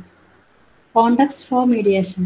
According to Kelly 2003, the mediation process in family dynamics is not always aimed at resolution of problem. അതായത് ഫാമിലി സിറ്റുവേഷനിൽ ഈ ഇങ്ങനെ ഒരു മീഡിയേഷൻ വരുമ്പോഴേ എപ്പോഴും എന്താണ് ഒരു പ്രോബ്ലം വന്ന പ്രോബ്ലം ചിലപ്പോൾ സോൾവ് ചെയ്യാനായിട്ട് സാധിക്കാറില്ല. അപ്പോൾ നമ്മൾ പറയില്ല, ചിലപ്പോൾ ഇത് മീഡിയേറ്റ് ചെയ്തിട്ട് പറയില്ല. നമുക്കറിയാം മാരിറ്റൽ കോൺഫ്ലിക്റ്റ് വരുമ്പോൾ ചിലർ എന്താവും ഒരു കൗൺസിലിങ്ങിന് പോവും, അവിടെ കുറേ കാര്യങ്ങൾ പറഞ്ഞു കൊടുക്കും, ചെയ്തു കൊടുക്കും. അത് കഴിഞ്ഞ് ചിലർ എന്ത് ചെയ്യും, അത് സോൾവ് ആയിട്ട് ജോയിൻ ചെയ്ത് ജീവിക്കാനായിട്ട് തുടങ്ങും. ചിലർ അവിടെ എന്താണ്ടാവുക, അതിന് അവിടെ ഒരു യാതൊരു വിട്ടുവീഴ്ചയ്ക്കും തയ്യാറല്ലെങ്കിൽ പിന്നെ അത് ലീഡിങ് ടു ഡൈവോഴ്സ് ആയിരിക്കും, അല്ലെങ്കിൽ സെപ്പറേഷൻ ആയിരിക്കും. അപ്പം അങ്ങനെയല്ല. അപ്പോൾ ഇവിടെ പറയുന്നത് not always same light resolution of problems. ഫുള്ളായിട്ടുള്ളൊരു റെസൊല്യൂഷനിലേക്ക് ചിലപ്പോൾ മീഡിയേഷന് എത്താനായിട്ട് സഹായിക്കാൻ പറ്റാതെ വരാറുണ്ട്. അപ്പം പിന്നെയുള്ള ഓപ്ഷൻ എന്താണോ അതിലേക്ക് അവരെ സജസ്റ്റ് ചെയ്യാൻ മീഡിയേഷനിൽ ചെയ്യാന്നാണ് പറയുന്നത്. Mediation can and should be aimed at amicable separation settlement, including divorce, so as to ensure communication, collaboration and cooperation during the phase of disentanglement and after the divorce. അപ്പം ഇങ്ങനൊരു യോജിപ്പിലേക്ക് രണ്ടു കൂട്ടർക്കും എത്താനായിട്ട് പറ്റുന്നില്ലെങ്കിൽ പിന്നെ വരുന്ന ഓപ്ഷൻ എന്ന് പറയുന്നത് ഡൈവോഴ്സ് ആയിരിക്കും. ആ ഡൈവോഴ്സിന്റെ സമയത്ത് വരുന്ന കാര്യങ്ങൾ, അവർ തമ്മിലുള്ള കമ്മ്യൂണിക്കേഷൻസ്, ചില കാര്യങ്ങൾ പറയില്ലേ, ചെയ്യേണ്ട ഉത്തരവാദിത്തങ്ങൾ, ചെയ്യേണ്ട റെസ്പോൺസിബിലിറ്റികൾ, അല്ലെങ്കിൽ ചില കാര്യങ്ങൾ പൈസയായിട്ട് ചിലപ്പോൾ കൊടുക്കേണ്ടി വരും, അല്ലെങ്കിൽ അവരെ നോക്കാനായിട്ടുള്ള ജീവാംശം കൊടുക്കേണ്ടി വരും. അങ്ങനെയൊക്കെയുള്ള പല കാര്യങ്ങൾ അതിൽ വരും. അപ്പം അതിനൊക്കെയുള്ള ഏതൊക്കെയാണെന്നുള്ളത് ഓപ്ഷൻസ്, ഐഡിയാസ് ഒക്കെ പറഞ്ഞു കൊടുക്കലും മീഡിയേഷനിൽ വരുന്ന ജോലികളാണെന്നാണ് പറയുന്നത്. Divorce mediation is an established specialty of family therapy and counseling, which ensures appropriate and effective addressing of issues related to parenting responsibility. നമ്മൾ പറയാം ഡൈവോഴ്സ് വരുമ്പോൾ മക്കളെ കുറിച്ചിട്ടുള്ള മക്കളുടെ ഉത്തരവാദിത്തങ്ങൾ, റെസ്പോൺസിബിലിറ്റി, ഇപ്പം പാരന്റിങ് ആരാണോ റെസ്പോൺസിബിലിറ്റി ഏറ്റെടുക്കുക, അവരുടെ എഡ്യൂക്കേഷനെ പറ്റിയിട്ട്, അതുപോലെ ടേക്ക് കെയർ ചെയ്യുന്ന കാര്യങ്ങൾ, അതുപോലെ കെയർ ഗിവേഴ്സ് ആരാണോ, അങ്ങനെയുള്ള അല്ലെങ്കിൽ ഫിനാൻഷ്യൽ ആയിട്ടുള്ള മാറ്റേഴ്സുകൾ, പൈസ പഠിക്കാനായിട്ടുള്ള ചിലവുകൾ ആരാ ചെയ്യുക, അല്ലെങ്കിൽ അവർക്ക് വേണ്ട അവരുടെ ലൈഫിന് വേണ്ട ജീവിക്കാനായിട്ടുള്ള കാര്യങ്ങൾ, ഫിനാൻഷ്യൽ ആയിട്ടുള്ള സപ്പോർട്ട് ആരാണ് കൊടുക്കുക. അപ്പം അതുപോലെ സ്വത്ത് ഉണ്ടായിരിക്കും. ആ സ്വത്ത് ഇപ്പോൾ ഡൈവോഴ്സ് ചെയ്ത് പോവുകയാണെന്ന് വെച്ചെങ്കിൽ ഇപ്പോൾ എന്തെങ്കിലും തീർക്കാനായിട്ടുള്ള കാര്യങ്ങളുണ്ടെങ്കിൽ അത് കൊടുക്കുന്നത്, അങ്ങനെയുള്ള കാര്യങ്ങളൊക്കെ ഈ മീഡിയേഷനിൽ വരുന്ന കാര്യങ്ങളാണെന്നാണ് പറയുന്നത്. Child or spousal maintenance and അലിമണി and amicable division of material possessions. അപ്പോൾ എന്തൊക്കെ സാമ്പത്തികമായിട്ടുള്ള കാര്യങ്ങളും അതുപോലെ തന്നെ ലീഗലായിട്ടുള്ള കാര്യങ്ങളും അല്ലെങ്കിൽ ബാക്കിയുള്ള റെസ്പോൺസിബിലിറ്റീസ്, അങ്ങനെയുള്ള എല്ലാ കാര്യങ്ങളെ കുറിച്ചിട്ടുള്ള ഒരു അഗ്രിമെന്റിലേക്ക് വരാനായിട്ട് മീഡിയേഷൻ സഹായിക്കുന്നതാണ് പറയുന്നത്. In other words, mediation is helpful in resolving secondary disputes arising from the primary പ്രിഡിക്കേറ്റ്മെന്റ്. അതായത് ഇപ്പോൾ ഭാര്യയും ഭർത്താവും തമ്മിലുള്ള പ്രശ്നമായി അവരവരുടെ ജീവിതം സെപ്പറേറ്റ് ചെയ്യാൻ തീരുമാനിച്ചു വെച്ചെങ്കിൽ അവിടെ വരുന്ന കോമൺ ആയിട്ടുള്ള വേറെ കുറേ കാര്യങ്ങൾ സോൾവ് ചെയ്യാനായിട്ട് വരുന്നുണ്ടായിരിക്കും. അപ്പം അങ്ങനെയുള്ള കാര്യങ്ങളൊക്കെ മീഡിയേഷനിൽ നമ്മൾ സോൾവ് ചെയ്യാനായിട്ട് വരുന്നതാണ് പറയുന്നത്. The context of mediation may also involve 2 or more parties who are disputing one issue related to inheritance, finance, properties. അപ്പം ഏതെങ്കിലും ഒരു പാർട്ടി, രണ്ടുപേര് തമ്മിൽ ഉണ്ടാകുമ്പോഴാണ് ഈ കോൺഫ്ലിക്റ്റ് ഉണ്ടാവുന്നത്. ആ കോൺഫ്ലിക്റ്റിൽ ഏതെങ്കിലും ഒരു പാർട്ടി ഡിസ്പ്യൂട്ട് ചെയ്യുന്ന ചില കാര്യങ്ങളുണ്ടായിരിക്കും. അത് വന്നാൽ സ്വത്തിനെ സംബന്ധിച്ചായിരിക്കാം, അല്ലെങ്കിൽ സാമ്പത്തികമായിട്ടുള്ള ഇടപാടുകളായിരിക്കും, അല്ലെങ്കിൽ മെറ്റീരിയലിസ്റ്റ് ആയിട്ടുള്ള സാധനങ്ങളുണ്ടായിരിക്കാം, അതായിരിക്കാം, അല്ലെങ്കിൽ ഈ പറയുന്ന പോലെ മക്കളുടെ എഡ്യൂക്കേഷനെ കുറിച്ചായിരിക്കാം, ടേക്ക് കെയർ ചെയ്യുന്നതിനെ കുറിച്ചിട്ടായിരിക്കാം, പാരന്റിങ്ങിനെ കുറിച്ചിട്ടായിരിക്കാം. അപ്പം അങ്ങനെയുള്ള ഒത്തിരി കാര്യങ്ങൾ ഈ മീഡിയേഷൻ പ്രോസസ്സിൽ ഡിസ്കസ് ചെയ്യേണ്ടി വരുന്നതാണ് പറയുന്നത്. This could be between siblings, cousins and strange relatives and even companies and institutions. അപ്പം മീഡിയേഷൻ വരുമ്പോൾ നമ്മൾ പറയില്ലേ, ചിലപ്പോൾ സാമ്പത്തികമായിട്ടുള്ള പ്രശ്നങ്ങളാണ് വരുന്നത് വെച്ചെങ്കിൽ എന്താ പറയുക, മക്കൾ തമ്മിലായിരിക്കും. ഇപ്പോൾ കുടുംബസ്വത്ത് വരുമ്പോൾ അവിടെ പാരൻസ് മരിച്ചു, അപ്പം മക്കൾ തമ്മിൽ ചേട്ടനനിയന്മാർ അല്ലെങ്കിൽ ബ്രദേഴ്സ് സിസ്റ്റേഴ്സ് തമ്മിൽ മുതലിൻ്റെ പ്രശ്നങ്ങൾ വരാനായിട്ട് സാധ്യതയുണ്ട്. അല്ലെങ്കിൽ പറയില്ലേ, പാരമ്പര്യമായിട്ട് ചില സ്വത്ത് കിട്ടിയതാണെങ്കിൽ റിലേറ്റീവ്സ്, കസിൻസ്, അങ്ങനെയായിട്ടുള്ള ആൾക്കാരുകൾ തമ്മിലുള്ള ചിലപ്പോൾ പറയില്ലേ അന്ന് രജിസ്റ്റർ ചെയ്ത് ഒരാളുടെ ഭാഗത്ത് കൊടുത്തിട്ടുണ്ടായിരിക്കില്ല. അപ്പോൾ പാരമ്പര്യമായി കിടക്കുന്നതാണെന്ന് വെച്ചെങ്കിൽ ബാക്കി എല്ലാ ബന്ധത്തിൽ വരുന്ന ആൾക്കാർക്കും അതിനുള്ള അവകാശമായിട്ട് വരുന്നുണ്ടായിരിക്കും. അപ്പോൾ അങ്ങനെയുള്ള കാര്യങ്ങളൊക്കെ വരുമ്പോഴൊക്കെ, അതുപോലെ ഇപ്പോൾ ഒരു കമ്പനിയുടെ കാര്യമായാലും പാർട്ട്ണറായിട്ട് തുടങ്ങിയിട്ട് പാർട്ട്ണർഷിപ്പിൽ തുടങ്ങിയിട്ടുള്ളതാണെന്ന് വെച്ചെങ്കിൽ ഡിസ്പ്യൂട്ട്സ് വരുമ്പോൾ ആ കമ്പനി ആരാണ് കൂടുതൽ ഡെപ്പോസിറ്റ് ചെയ്തേക്കുന്നത്, അല്ലെങ്കിൽ കൂടുതൽ ഷെയർ ആർക്കാണ് കൊടുത്തിട്ടുള്ളത്, അല്ലെങ്കിൽ ബാധ്യത ആരാണ് വരുത്തി വെച്ചിട്ട്, അങ്ങനെയുള്ള കാര്യങ്ങളൊക്കെ വരുമ്പോൾ അതിനെ കുറിച്ചൊക്കെ മീഡിയേഷനിൽ സംസാരിക്കേണ്ടി വരുമെന്നാണ് പറയുന്നത്. ഇനി കോൺഫ്ലിക്റ്റ് എന്ന് പറഞ്ഞാൽ നമുക്കറിയാം, കോൺഫ്ലിക്റ്റ് നമ്മുടെ ഡേ ടു ഡേ ലൈഫിൽ എവരിഡേ ഉണ്ടാകുന്ന കാര്യങ്ങളാണ്. ഫ്രം മൈൽഡ് ടു എന്താ പറയുക സിവിയർ എന്ന് പറയുന്ന പോലെ കോൺഫ്ലിക്റ്റ്. ഇപ്പം നമ്മൾ ഒരു കീ എടുക്കാൻ മറന്നു, അല്ലെങ്കിൽ നമ്മൾ കുളിക്കാൻ കയറി വെള്ളം നിന്നു, അല്ലെങ്കിൽ നമ്മളൊരു യാത്രയ്ക്ക് ഇറങ്ങി ട്രാഫിക് ജാം വന്നു, അങ്ങനെയുള്ളത് തൊട്ട്. അതുപോലെ തന്നെ സെപ്പറേഷൻ, ഡൈവോഴ്സ്, ഡെത്ത്, ആക്സിഡന്റ്, അല്ലെങ്കിൽ അങ്ങനെ പറയില്ല ജോബ് നഷ്ടപ്പെടുക, അങ്ങനെ പറയില്ല. ഫ്രം സിമ്പിൾ ടു കോംപ്ലക്സ് ആയിട്ടുള്ള രീതിയിലുള്ള കോൺഫ്ലിക്റ്റുകൾ നമ്മുടെ ഡേ ടു ഡേ ലൈഫിൽ നമുക്ക് ഇന്നോവേറ്റബിൾ ആയിട്ട് ഒഴിവാക്കാൻ പറ്റാവുന്ന കാര്യങ്ങളാണ്. അപ്പോൾ കോൺഫ്ലിക്റ്റ് എന്ന് പറഞ്ഞാൽ may be defined as A struggle or contacts between with opposing needs, ideas, beliefs, values or goals. അതായത് നമുക്ക് കോൺഫ്ലിക്റ്റ് എന്ന് പറഞ്ഞാൽ വിതിൻ അവേഴ്സ്. നമ്മളിൽ ഒരു ഇൻട്രാ കോൺഫ്ലിക്റ്റ് നമ്മുടെ ഉള്ളിലും ചില കോൺഫ്ലിക്റ്റുകൾ വരാം. ചില കാര്യങ്ങൾ, ചില തീരുമാനങ്ങൾ എടുക്കേണ്ട സമയത്ത് ബിറ്റ്വീൻ ടു ഓപ്പോസിങ് ഐഡിയാസ് ചിലപ്പോൾ നമുക്ക് വരും. അപ്പോൾ അതിൽ ഏത് സെലക്ട് ചെയ്യുമെന്ന് പറയുന്ന ഒരു കൺഫ്യൂഷൻ ഉണ്ടാകുമ്പോൾ നമുക്ക് കോൺഫ്ലിക്റ്റ് ഉണ്ടാവാം. അതുപോലെ തന്നെ conflict between other people with മറ്റു പീപ്പിളുകളായിട്ട് അല്ലെങ്കിൽ ഗ്രൂപ്പായിട്ടൊക്കെ നമുക്ക് ഉണ്ടാവും. അതായത് നമ്മുടെ നീഡ്സിൽ, ഐഡിയാസിൽ, ബിലീഫ്സിൽ, വാല്യൂസിൽ, ഗോൾസിലൊക്കെ ഡിഫറൻസ് വരുമ്പോഴാണ് ഈ കോൺഫ്ലിക്റ്റ് ഉണ്ടാവുക എന്നാണ് പറയുന്നത്. It involve serious issues like marital disharmony. അപ്പോൾ അങ്ങനെ വരുന്ന കോൺഫ്ലിക്റ്റ് വരുന്ന സീരിയസ് ആയിട്ടുള്ള ചില കാര്യങ്ങളാണ് marital disharmony, child custody, property disputes ഒക്കെ പറയുന്നത്.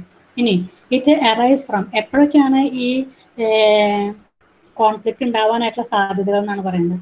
ഒന്ന്, viewing A situation from different perspective. നമുക്കറിയാം ഒരു ജനറേഷൻ ഗ്യാപ്പ് വരുന്നു. അതായത് ഇപ്പോഴത്തെ ജനറേഷനിലെ പിള്ളേര് നമ്മുടെ ഗ്രാൻഡ് പാരൻസ്, അപ്പോൾ ഒരു ഫാമിലിയിൽ വരുമ്പോൾ ഇന്ന് കുട്ടികളുടെ ബിഹേവിയറും അല്ലെങ്കിൽ അവരുടെ ആറ്റിറ്റ്യൂഡ്സും ബിലീവ്സും ഒക്കെ ഒത്തിരി വ്യത്യാസം ഉണ്ടായിരിക്കും പണ്ടത്തെ ജനറേഷനിലെ ആൾക്കാരായിട്ടുള്ള. അപ്പോൾ അവിടെ ഒരു എന്താ പറയുക പെർസെപ്ഷനിൽ വ്യത്യാസം വരുമ്പോൾ എന്താ കോൺഫ്ലിക്റ്റ് അറൈസ് ചെയ്യാനായിട്ടുള്ള സാധ്യതയുണ്ട്. Difference in faith, values and believes, അതുപോലെ ഡിഫറൻസ് ഇൻ ലൈക്കിങ് ആൻഡ് ഇൻട്രസ്റ്റും. ഓരോ വ്യക്തികളുടെ ഇഷ്ടങ്ങൾ, അനിഷ്ടങ്ങൾ, അതുപോലെ ഒപ്പീനിയൻസ്, അതുപോലെ തന്നെ പറയില്ല ആഗ്രഹങ്ങൾ, മോട്ടീവ്സ് ഒക്കെ ചിലപ്പോൾ ഡിഫറെൻ്റ് ആയിരിക്കും. അപ്പം അങ്ങനെ വരുമ്പോഴും എന്തുണ്ടായിരിക്കാം കോൺഫ്ലിക്റ്റ് അറൈസ് ചെയ്യാമെന്നാണ് പറയുന്നത്.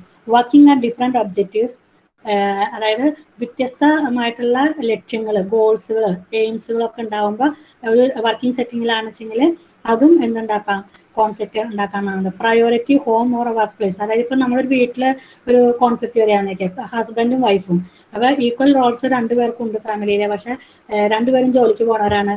വൈഫിന് വീട്ടിൽ കുറേ ജോലികളുണ്ട്. ഹസ്ബൻഡിനാണെന്ന് വെച്ചെങ്കിൽ വീട്ടിൽ വന്നാലും ഓഫീസ് ജോലി കംപ്ലീറ്റ് ചെയ്യാത്തത് വീട്ടിൽ വന്ന് ചെയ്യും. അപ്പം അങ്ങനെ പ്രയോറിറ്റി കൊടുക്കുക. അങ്ങനെയൊക്കെ വരുമ്പോഴൊക്കെ ഒരു സിറ്റുവേഷനിലൊക്കെ എന്തുണ്ടാവാനായിട്ടുള്ള സാധ്യതയുണ്ട്, കോൺഫ്ലിക്റ്റ് അറൈസ് ചെയ്യാനായിട്ടുള്ള സാധ്യതയുണ്ടെന്നാണ് പറയുന്നത്.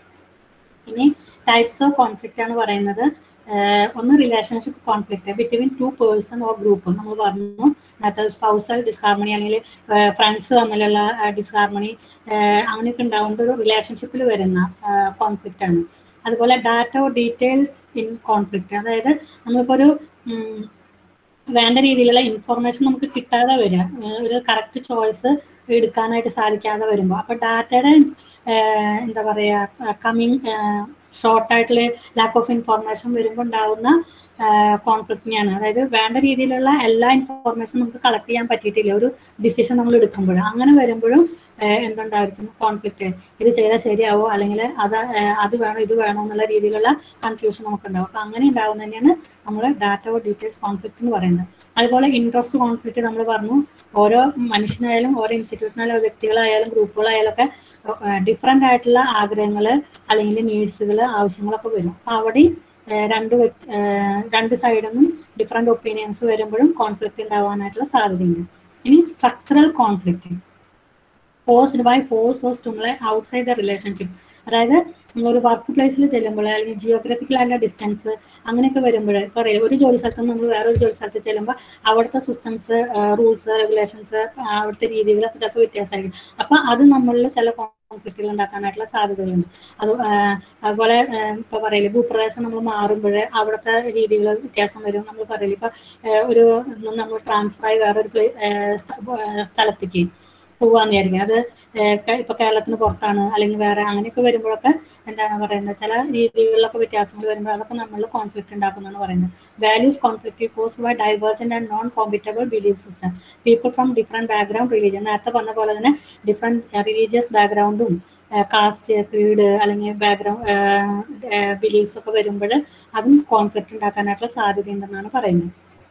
ഇനി നമുക്ക് എങ്ങനെ കോൺഫ്ലിക്റ്റ് ഡീൽ ചെയ്യാന്നാണ് പറയുന്നത്. നമ്മൾ ഡിഫറെന്റ് മെത്തേഡ്സ് ഉപയോഗിച്ചിട്ട് നമുക്ക് കോൺഫ്ലിക്റ്റിനെ സോൾവ് ചെയ്യാനായിട്ട്, അതായത് ഓവർകം ചെയ്യാനായിട്ട് സാധിക്കും. കോപ്പിംഗ് മെത്തേഡ് പറയില്ലേ, അതാണ് പറയുന്നത്. അത് ഒന്ന് ഡിനയൽ അല്ലെങ്കിൽ വിഡ്രോവൽ ഓർ അവോയ്ഡൻസ് എന്ന് പറയും. അതിവിടെ പറയുന്നത് നമ്മൾ ഓരോ ഇപ്പൊ 5 തരത്തിലാണ് മെയിനായിട്ട് കോൺഫ്ലിക്റ്റ് റിസോൾവ് ചെയ്യുന്ന മെത്തേഡ്സുകൾ പറയുന്നത്. കോൺഫ്ലിക്റ്റ് റെസൊല്യൂഷൻ ടെക്നിക്സ് എന്ന് പറയുന്നത്. അതിന് ഒരു എന്താ പറയാ, ജീവിയുടെ, അതായത് മൃഗത്തിന്റെ ഒരു എക്സാമ്പിൾ കൂടി കൊടുക്കുന്നുണ്ട് അവര്. ഇവിടെ വന്നത് ടർട്ടിൽ എന്ന് പറയുന്നതാണ്. ടർട്ടിൽ എന്ന് പറഞ്ഞാൽ എന്താ? Hello, anyone കേൾക്കാനുണ്ടോ? ആമാ. അപ്പൊ ഇവിടെ ചില വിഡ്രോയിങ് നമ്മൾ കോൺഫ്ലിക്റ്റ് റെസൊല്യൂഷൻ മെത്തേഡ്സ് നമ്മൾ ഉപയോഗിക്കുന്ന ടെക്നിക്ക് എന്ന് പറയുന്നത്, ഇവിടെ പറയില്ലേ, നമ്മൾ അവോയ്ഡ് ചെയ്യുക അല്ലെങ്കിൽ വിഡ്രോ ചെയ്യുക.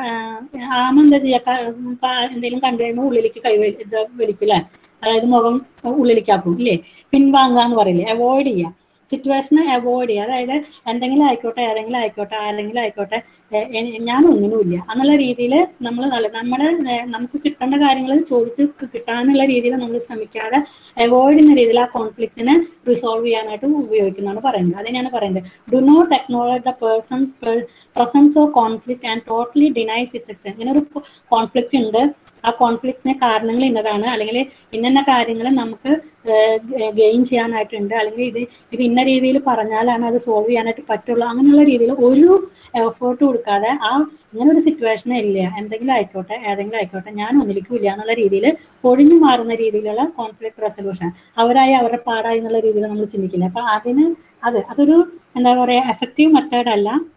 അങ്ങനെയും ചില രീതിയിൽ കോൺഫ്ലിക്റ്റ് റിസോൾവ് ചെയ്യാനായിട്ട് ഉപയോഗിക്കാറുണ്ടെന്നാണ് പറയുന്നത്. അപ്പോൾ അവിടെ tend to give up personal goals.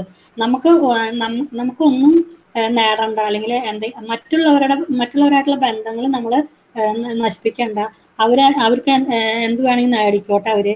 അവർ പാസീവായിട്ട് നമ്മൾ ഒന്നിലേക്കും റെസ്പോണ്ട് ചെയ്യാനുമില്ല, ഒന്നും പറയാനുമില്ല, ഒന്നും ചോദിക്കാനുമില്ലാത്ത രീതിയിൽ നമ്മൾ റിസോൾവ് ചെയ്യുക, നമ്മൾ സപ്രസ് ചെയ്യുക, അവർ എന്തെങ്കിലും നേടിക്കോട്ടെ എന്നുള്ള രീതിയിൽ. അപ്പൊ നമ്മുടെ അഭിപ്രായങ്ങളൊന്നും നമ്മൾ പറയാതിരിക്കുക, അങ്ങനെയുള്ള രീതിയിലുള്ള കോൺഫ്ലിക്റ്റ് റെസൊല്യൂഷനാണ് നമ്മൾ denial or withdrawal conflict resolution method എന്ന് പറയുന്നത്. ഇനി സപ്രഷൻ ഓർ അക്കോമഡേറ്റിംഗ്, അതായത് പുഷിങ് അണ്ടർ ദ കാർപ്പറ്റ്. എന്ത് കേട്ടാലും നമ്മൾ പറയാം ടെഡി ബെയറാണെന്ന് പറയാം, അത് ഭയങ്കര സ്മൂത്ത് ആയിട്ടുള്ള ഒരു സാധനം, ആർക്ക് എങ്ങനെ വേണമെങ്കിലും അതിനോട് അപ്രോച്ച് ചെയ്യാനായിട്ട് പറ്റും. അപ്പൊ അതുപോലെ വരുന്ന വ്യക്തികൾ പറയുന്നത് മുഴുവൻ കേട്ടിട്ട് അവർ ജയിച്ചോട്ടെ, അല്ലെങ്കിൽ അവരുടെ ഭാഗം ശരിയാവട്ടെ, നമ്മൾ എല്ലാം നിന്നു കൊടുക്കുന്ന രീതിയിൽ, നമുക്ക് യാതൊരു അഭിപ്രായം ഇല്ലാത്ത രീതിയിൽ നിൽക്കുക. അതിനെയാണ് നമ്മൾ suppression or accommodating conflict resolution എന്ന് പറയുന്നത്. അതിന് ടെഡി ബെയർ ആണ് ഒരു എക്സാമ്പിൾ പറയുന്നത്. ഇനി പവർ ഓർ ഡോമിനൻസ് കോമ്പറ്റീഷൻ, അത് അടുത്ത മെത്തേഡാണ് കോൺഫ്ലിക്റ്റ് റെസൊല്യൂഷൻ.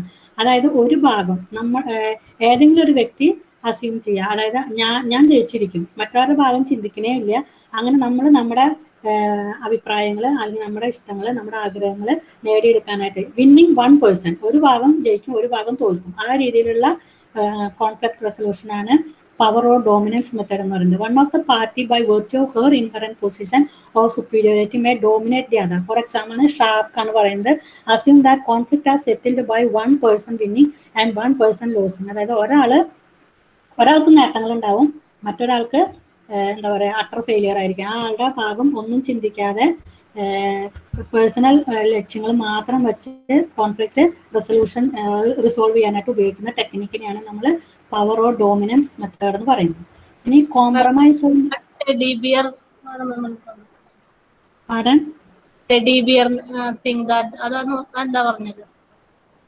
അത് ടെഡി ബിയറിന്റെ ഒരു ഇത് പറഞ്ഞില്ലേ എക്സാമ്പിള്, അതെന്താണ്? ടെഡി ബിയർ എന്ന് പറഞ്ഞാലേ അക്കോമഡേറ്റിംഗ് ആണ്. അതായത് പറഞ്ഞത് കേൾക്കാനും അല്ലെങ്കിൽ പറയില്ലേ സ്വീകരിക്കാനും സ്വീകരിക്കാതിരിക്കാനും കുഴപ്പമില്ല എന്നുള്ള രീതിയിൽ പറയില്ല നമ്മള്. അതായത് ന്യൂട്രൽ ആയിട്ട് നിൽക്കാന്ന് പറയില്ലേ. ഹലോ, കേൾക്കുന്നുണ്ട്. ആ ഒരു രീതിയിൽ നമ്മള് നമ്മുടെ ഭാഗങ്ങൾ നമ്മൾ സപ്രസ് ചെയ്യുക. അതായത് എന്താ പറയാ, പുഷിങ് അണ്ടർ ദ കാർപ്പറ്റ് എന്നാണ് അവർ പറയുന്നത്. അത് നമ്മുടെ ഭാഗമൊന്നും നമ്മൾ കൂടുതലായിട്ട് പറയാനൊന്നും പാടില്ല. അവർ പറയുന്നത് കേൾക്കുക, മനസ്സിലാക്കുക, അതിനനുസരിച്ച്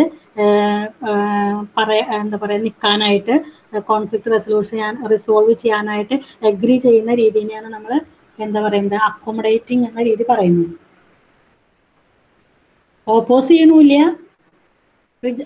എന്താ പറയാ റിജക്ട് ചെയ്യണമില്ല, ആ രീതിയിൽ.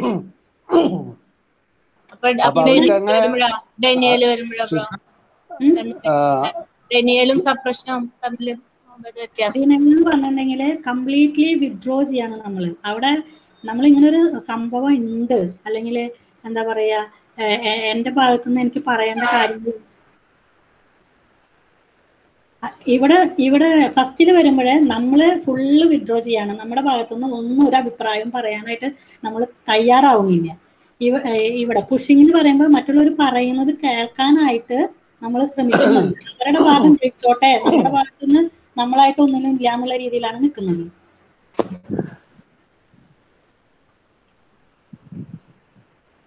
പക്ഷെ അവര് സ്പീക്കിംഗ് സംസാരിക്കാലോ അല്ലെ? വർഗീസ് സ്പീക്കിംഗ് പറയട്ടെ.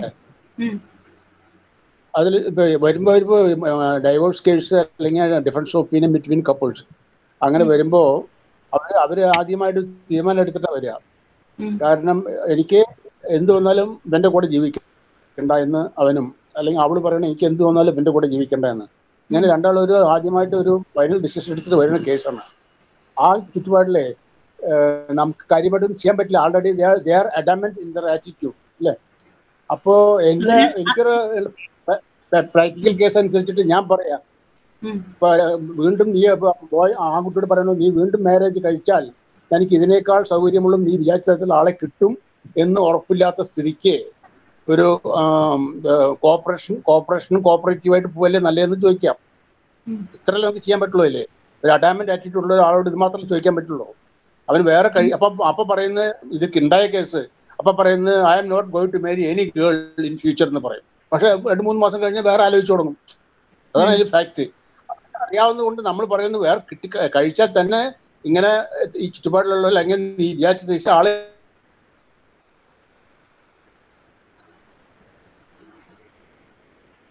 ഹലോ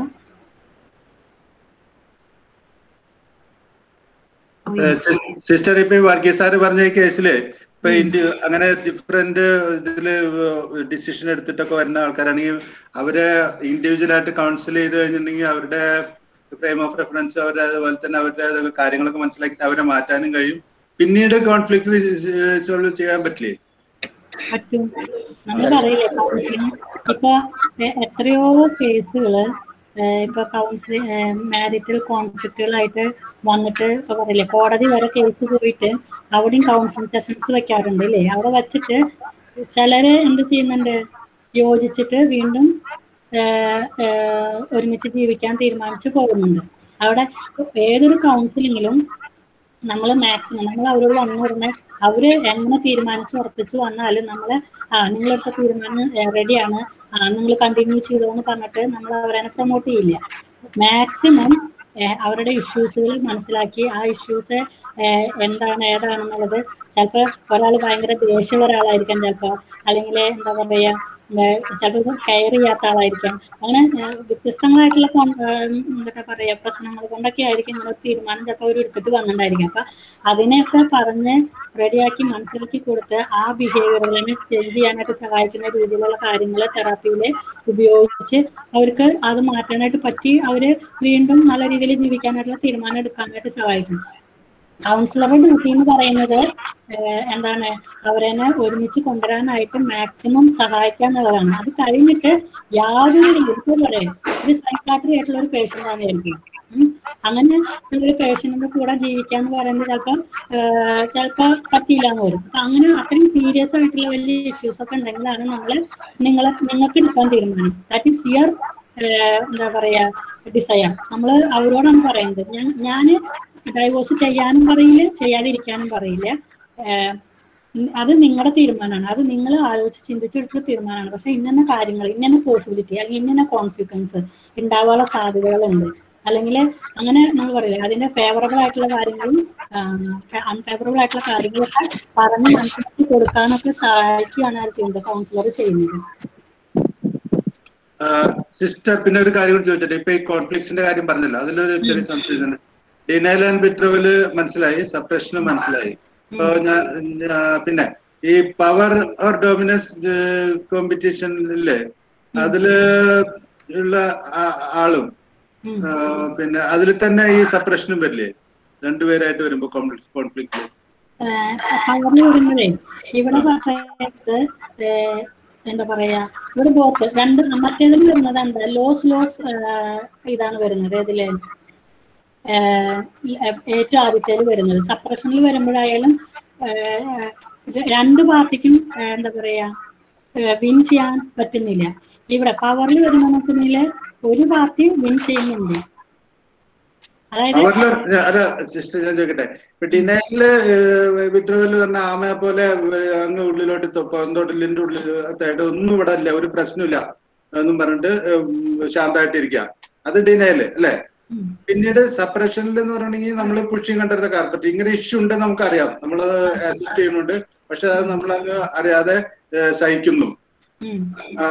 അപ്പോ ഒരാള് ഡോമിനൻസിൽ വന്നിട്ട് നമ്മളെ കാര്യങ്ങൾ നടത്തുമല്ലോ, കാര്യങ്ങൾ നടന്നു പോകണല്ലോ, അപ്പൊ കാര്യങ്ങൾ നടത്തുമല്ലോ. അപ്പൊ അങ്ങനെ അത് തന്നെയല്ലേ പവർ ഓഫ് ഡോമിനൻസ്. നമ്മള് ഫാമിലി കോൺഫ്ലിക്ട് മാത്രമല്ല ചിന്തിക്കേണ്ടത്, കോൺഫ്ലിക്ട് റെസൊല്യൂഷൻ ടെക്നിക്സ് എന്ന് പറഞ്ഞാൽ കോൺഫ്ലിക്ട് നമ്മൾ പറഞ്ഞു പല രീതിയിലുള്ള കോൺഫ്ലിക്ട് ഉണ്ടെന്ന് പറഞ്ഞു ഇല്ലേ? ഇപ്പൊ റിലേഷൻഷിപ്പ് കോൺഫ്ലിക്ട് ഉണ്ട്, വാല്യൂ കോൺഫ്ലിക്ട് ഉണ്ട്, സ്ട്രക്ചറൽ കോൺഫ്ലിക്ട് ഉണ്ട്, അല്ലെങ്കിൽ റിലേഷൻഷിപ്പ് കോൺഫ്ലിക്ട് ഉണ്ട്, അങ്ങനെ ഡിഫറെന്റ് ടൈപ്സ് ഓഫ് കോൺഫ്ലിക്ട് പറഞ്ഞു.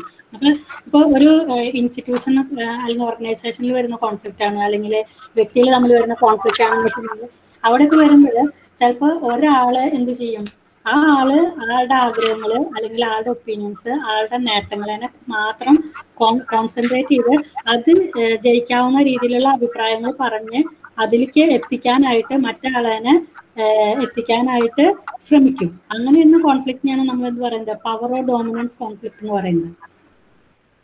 അതിലെ മറുഭാഗത്ത് സപ്രഷനും വരില്ല എന്നാണ്, രണ്ടുപേരും തമ്മിലല്ല എന്തായാലും കോൺഫ്ലിക്ട് ഉണ്ടാവുക. അവിടെ മറുഭാഗത്ത് സപ്രഷൻ എന്താ പറയാ മനഃപൂർവ്വം വരുന്നതല്ലാന്ന്. അതെ, പൂർത്തിയില്ലാതെ പുഷിങ് കണ്ടെടുത്ത കാർപ്പറ്റ് ആകുമ്പോഴല്ലേ ഡോമിനേറ്റ് ചെയ്യാൻ പറ്റുള്ളൂ. ഇവിടെ പറയില്ലേ, ഇയാള് എങ്ങനെ പോയാലും നമ്മൾ പറയില്ലേ പിടിച്ചു നിൽക്കാനുള്ള ശക്തി ഉണ്ട്, അല്ലെങ്കിൽ പറഞ്ഞു ജയിക്കാനുള്ള കഴിവുണ്ടെന്നൊക്കെ നമ്മൾ പറയില്ലേ. അപ്പൊ അവിടെ മറ്റാള് എന്ത് പറയുന്നത് അതിനൊക്കെ ഓപ്പോസിംഗ് ആയി പറഞ്ഞ് ആളെ തോൽപ്പിക്കുകയാണ് ചെയ്യുന്നത്, അല്ലാതെ ആൾക്ക് അഭിപ്രായം ഇല്ലാന്നിട്ടല്ലാന്ന്. അല്ല, തോറ്റു കഴിഞ്ഞാൽ അയാൾ സപ്രസ് ചെയ്യണല്ലോ, അയാൾക്ക് പിന്നെ അതില് അക്കോമഡേറ്റ് ചെയ്യണല്ലോ. അക്കോമഡേറ്റ് ചെയ്യാൻ അയാൾക്ക് ഒന്നും വിൻ ചെയ്യുന്നില്ല, അത് ശരിയാണ്. പക്ഷെ പറയുന്നത് ആളുടെ ആറ്റിറ്റ്യൂഡ് അങ്ങനെയല്ലാന്ന്. അത് ശരി, ആറ്റിറ്റ്യൂഡ് ആൾക്ക് വിൻ ചെയ്യണമെന്നുണ്ട്, പക്ഷെ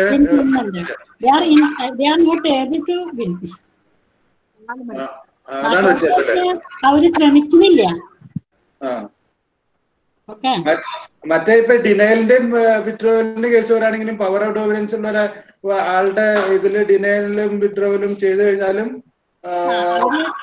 അവര് അങ്ങനെ ഒരു സംഭവത്തിന് ഉണ്ടെന്നോ അല്ലെങ്കിൽ ജയിക്കണമെന്നോ അല്ലെങ്കിൽ അത് പറഞ്ഞ് സോൾവ് ചെയ്യാൻ കൊണ്ടുവരണമെന്നോ അങ്ങനെയൊന്നുള്ള ഒരു രീതിയിലല്ല, ഇന്നാക്റ്റീവ് ആണ് പറയില്ല, ഒരു പാസീവ് ബിഹേവിയർ ആണ്. അതിന്റെ മറുഭാഗത്ത് ഡോമിനൻസ് വരാലോ അല്ലെ, പവർ ഡോമിനൻസ് വരാം. ഇനി അടുത്ത മെത്തേഡ് അപ്പൊ ഫൈനലി ഇതിനകത്ത് ഒരു ഹാപ്പി മൊമെന്റ് ഓഫ് ലൈഫ് കാണുന്നില്ലല്ലോ. അങ്ങനെയല്ലേ ഇതിപ്പം എങ്ങനെയാണെങ്കിലും പവർ ഓഫ് സപ്രഷൻ ആണെങ്കിലും ഡിനയൽ ആണെങ്കിലും ഏതെങ്കിലും ഒരു പാർട്ട്ണർ ഹാസ് ടു സപ്രസ്. അപ്പൊ ഒരു ഹാപ്പി ഗോയിങ് ആയിരിക്കും അവരുടെ ലൈഫ് എപ്പോഴും. എനിക്ക് ക്ലിയർ ആയില്ല. സിസ്റ്റർ, ഇതാണ് ചോദ്യം. ഞാൻ പറയട്ടെ, നിങ്ങൾ ഒന്ന് കേട്ടെ, ഞാൻ പറയട്ടെ. ഈ പറയുന്ന നമ്മൾ പറഞ്ഞില്ലേ കോൺഫ്ലിക്ട് റെസൊല്യൂഷൻ ടെക്നിക്സിലെ പോസിറ്റീവ് ആയിട്ടുള്ള അല്ലെങ്കിൽ കൺസ്ട്രക്റ്റീവ് ആയിട്ടുള്ള കോൺഫ്ലിക്ട് റെസൊല്യൂഷൻ ടെക്നിക്കും ഉണ്ട്, ഡിസ്ട്രക്റ്റീവ് ആയിട്ടുള്ള അല്ലെങ്കിൽ നോട്ട് ഹെൽപ്ഫുൾ ആയിട്ടുള്ള കോൺഫ്ലിക്ട് ഇതുണ്ട്. അതിൽ വരുന്ന നെഗറ്റീവ് ആയിട്ടുള്ള മെത്തേഡാണ് ഏത്, ഈ ഡിനൈലും സപ്രഷനും ഒക്കെ, ഡോമിനൻസ് ഒക്കെ. ഇനി വരുന്ന 2 മെത്തേഡുകളാണ് എന്താ പറയാ പോസിറ്റീവ് ആയിട്ടുള്ള അല്ലെങ്കിൽ കുറച്ചും കൂടി ബെറ്റർ ആയിട്ടുള്ളതെന്ന് നമ്മൾ പറയാം. That is compromise or negotiation and integration or collaboration. Common ഒരു ഡൗട്ട്. അപ്പൊ ഈ ഡിനൈലും വിഡ്രോവലും അല്ലെങ്കിൽ സപ്രഷനോ നമ്മള് ഒരു എന്താ പറയുന്നത് അവരോട് പറഞ്ഞു ഈ നെഗറ്റീവ് മെത്തേഡ്സ് നമ്മൾ അവരിൽ ഫോഴ്സ് ചെയ്യേണ്ട ഒരു കാര്യമുണ്ടോ അങ്ങനെയാണെങ്കിൽ? ഇപ്പൊ എനിക്കറിയാവുന്ന ഒരു കേസ് എന്ന് പറയുന്നത് 2 ഡോക്ടേഴ്സ്, 2 പേര് ഡോക്ടേഴ്സ്, വൈഫ് ഹസ്ബൻഡ് 2 പേരും ഡോക്ടേഴ്സാണ്. പക്ഷെ അവർ 2 പേരും ഇന്നത്തെ സ്ഥിതിയിൽ അവർ 2 പേരും ഡിവോഴ്സിലാണ്. അപ്പൊ അവരുടെ അടുത്ത് അവരുടേതായിട്ടുള്ള നിലപാടുകൾ വന്നിട്ട് അവര് പറയുന്നത് അവരെ ഒരാളെ സപ്രസ് ചെയ്യാനോ ഒരാളെ അങ്ങനെ ഒരു കോംപ്രമൈസിലേക്ക് എത്താനേ അവര് തയ്യാറല്ല.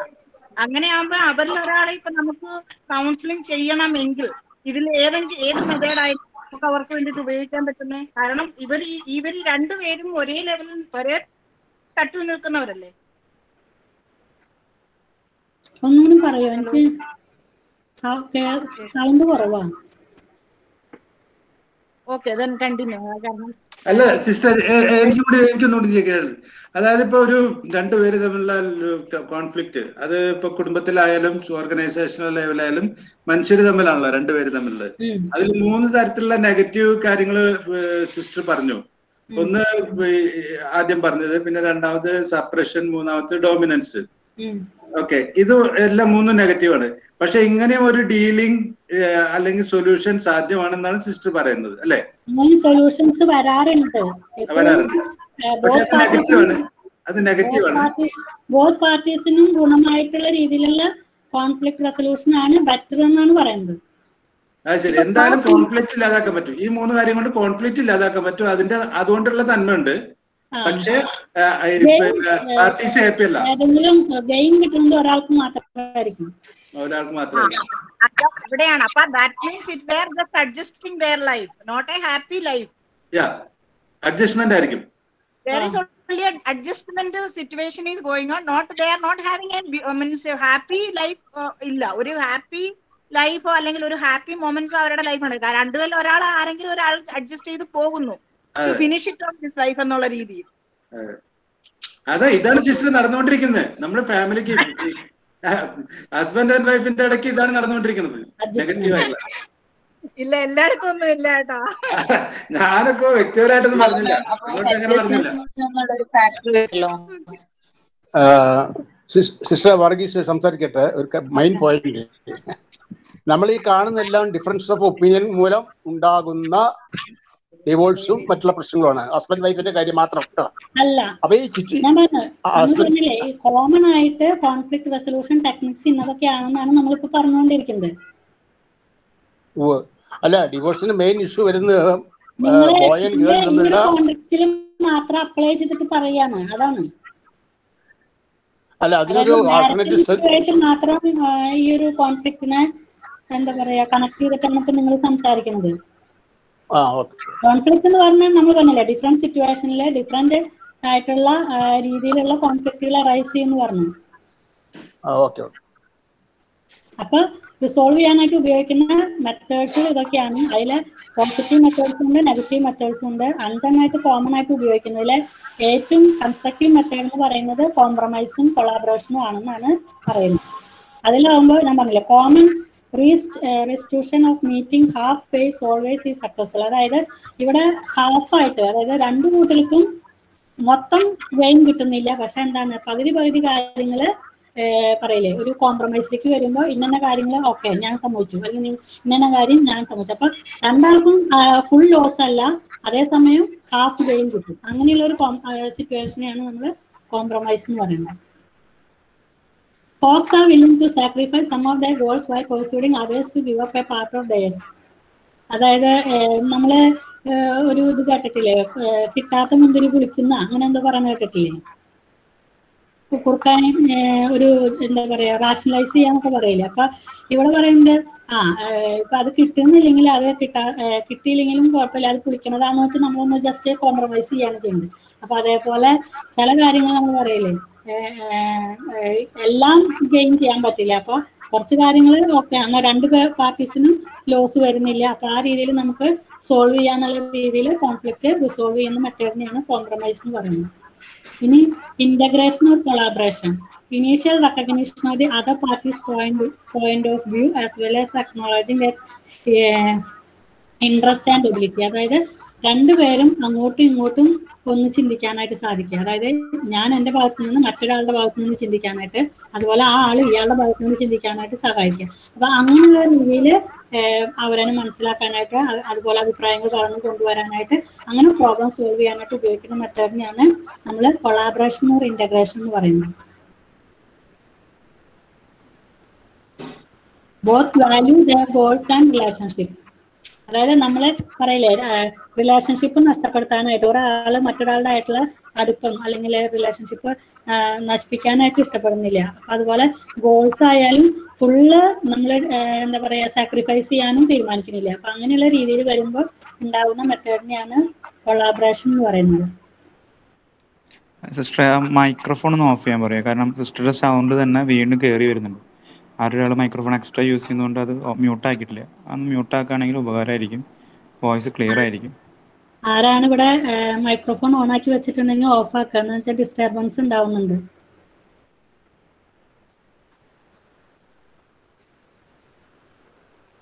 ഇനി സ്റ്റേറ്റ്മെന്റ് ഓഫ് മീഡിയേഷൻ ആണ് നമ്മൾ പറയുന്നത്. 6 സ്റ്റെപ്സ് ആണ് പറയുന്നത്. എങ്ങനെയാണ് നമ്മൾ മീഡിയേഷൻ എന്ന് പറഞ്ഞാൽ ഒരു റിക്കൺസിലിയേഷനിലേക്ക് വരികയാണ്, അല്ലെങ്കിൽ അത് സാധിച്ചില്ലെങ്കിൽ നമ്മൾ പറഞ്ഞു അതിന്റെ ബാക്കി ഓപ്ഷൻസ് പറയുക. അതിനുള്ള സ്റ്റെപ്സുകൾ ഉണ്ട്, അത് ഏതൊക്കെയാണെന്നാണ് പറയുന്നത്. ഒന്ന് introductory remarks, establishing A rapport with the parties involve. അതായത് ഇപ്പൊ നമ്മൾ പറഞ്ഞു രണ്ട് പാർട്ടീസ് തമ്മിലാണ് ഇപ്പൊ ഒരു മാരിറ്റൽ കോൺഫ്ലിക്ട് ചിന്തിക്കാൻ വെച്ചാൽ ഹസ്ബൻഡ് ആൻഡ് വൈഫ്, രണ്ട് പാർട്ടീസ്, അവരുടെ family, mail family female family, രണ്ടു കൂട്ടരുടെയും പാർട്ടീസ് ഉണ്ടായിരിക്കും. അപ്പൊ അവിടെ രണ്ടു കൂട്ടരും തമ്മിലുള്ള ഒരു റാപ്പോ എസ്റ്റാബ്ലിഷ് ചെയ്യുക, അതൊക്കെയാണ് ഈ മീഡിയേഷൻ പ്രോസസ്സിൽ മീഡിയേറ്റർ ഇവരായിട്ടുള്ള എന്താ പറയാ കാര്യങ്ങൾ ചോദിക്കുക, പറയാ, മനസ്സിലാക്കുക, അങ്ങനെ ഒരു റാപ്പോ എസ്റ്റാബ്ലിഷ് ചെയ്യാണ് വരുന്നത്. 2 statement of the problem by the parties. അതായത് എന്തൊക്കെ കാരണങ്ങൾ കൊണ്ടാണ് ഈ ഒരു കോൺഫ്ലിക്റ്റിലേക്ക് വന്നത്, അല്ലെങ്കിൽ ഇഷ്യൂ ഉണ്ടാവാനുള്ള കാരണങ്ങൾ, അതിന്റെ കോസസ് എന്താണ്, അങ്ങനെയുള്ള കാര്യങ്ങളൊക്കെ സ്റ്റേറ്റ് ചെയ്യാം ഫ്രം മെയിൽ ഹസ്ബൻഡിന്റെ ഭാഗത്തുനിന്നും ഫീമെയിലിന്റെ വൈഫിന്റെ ഭാഗത്തുനിന്നും. അതാണ് സ്റ്റേറ്റ്മെന്റ് ഓഫ് ദി പ്രോബ്ലം പറയുന്നത്. പിന്നെ information gathering, seek and gather as much information as possible from the parties to develop insight. അതായത് നമ്മൾ പറയില്ലേ, ഡീറ്റെയിൽഡ് ആയിട്ടുള്ള ഇൻഫർമേഷൻസ് ഒക്കെ കളക്ട് ചെയ്ത് ഒരു പോസിബിൾ സൊല്യൂഷനിലേക്ക് വരാനായിട്ടുള്ള ഇൻസൈറ്റ് ഉണ്ടാക്കുകയാണ് 3ാമത്തെ സ്റ്റെപ്പിൽ പറയുന്നത്. പിന്നെ 4ാമത്തെ problem identification, provide necessary platform to work on.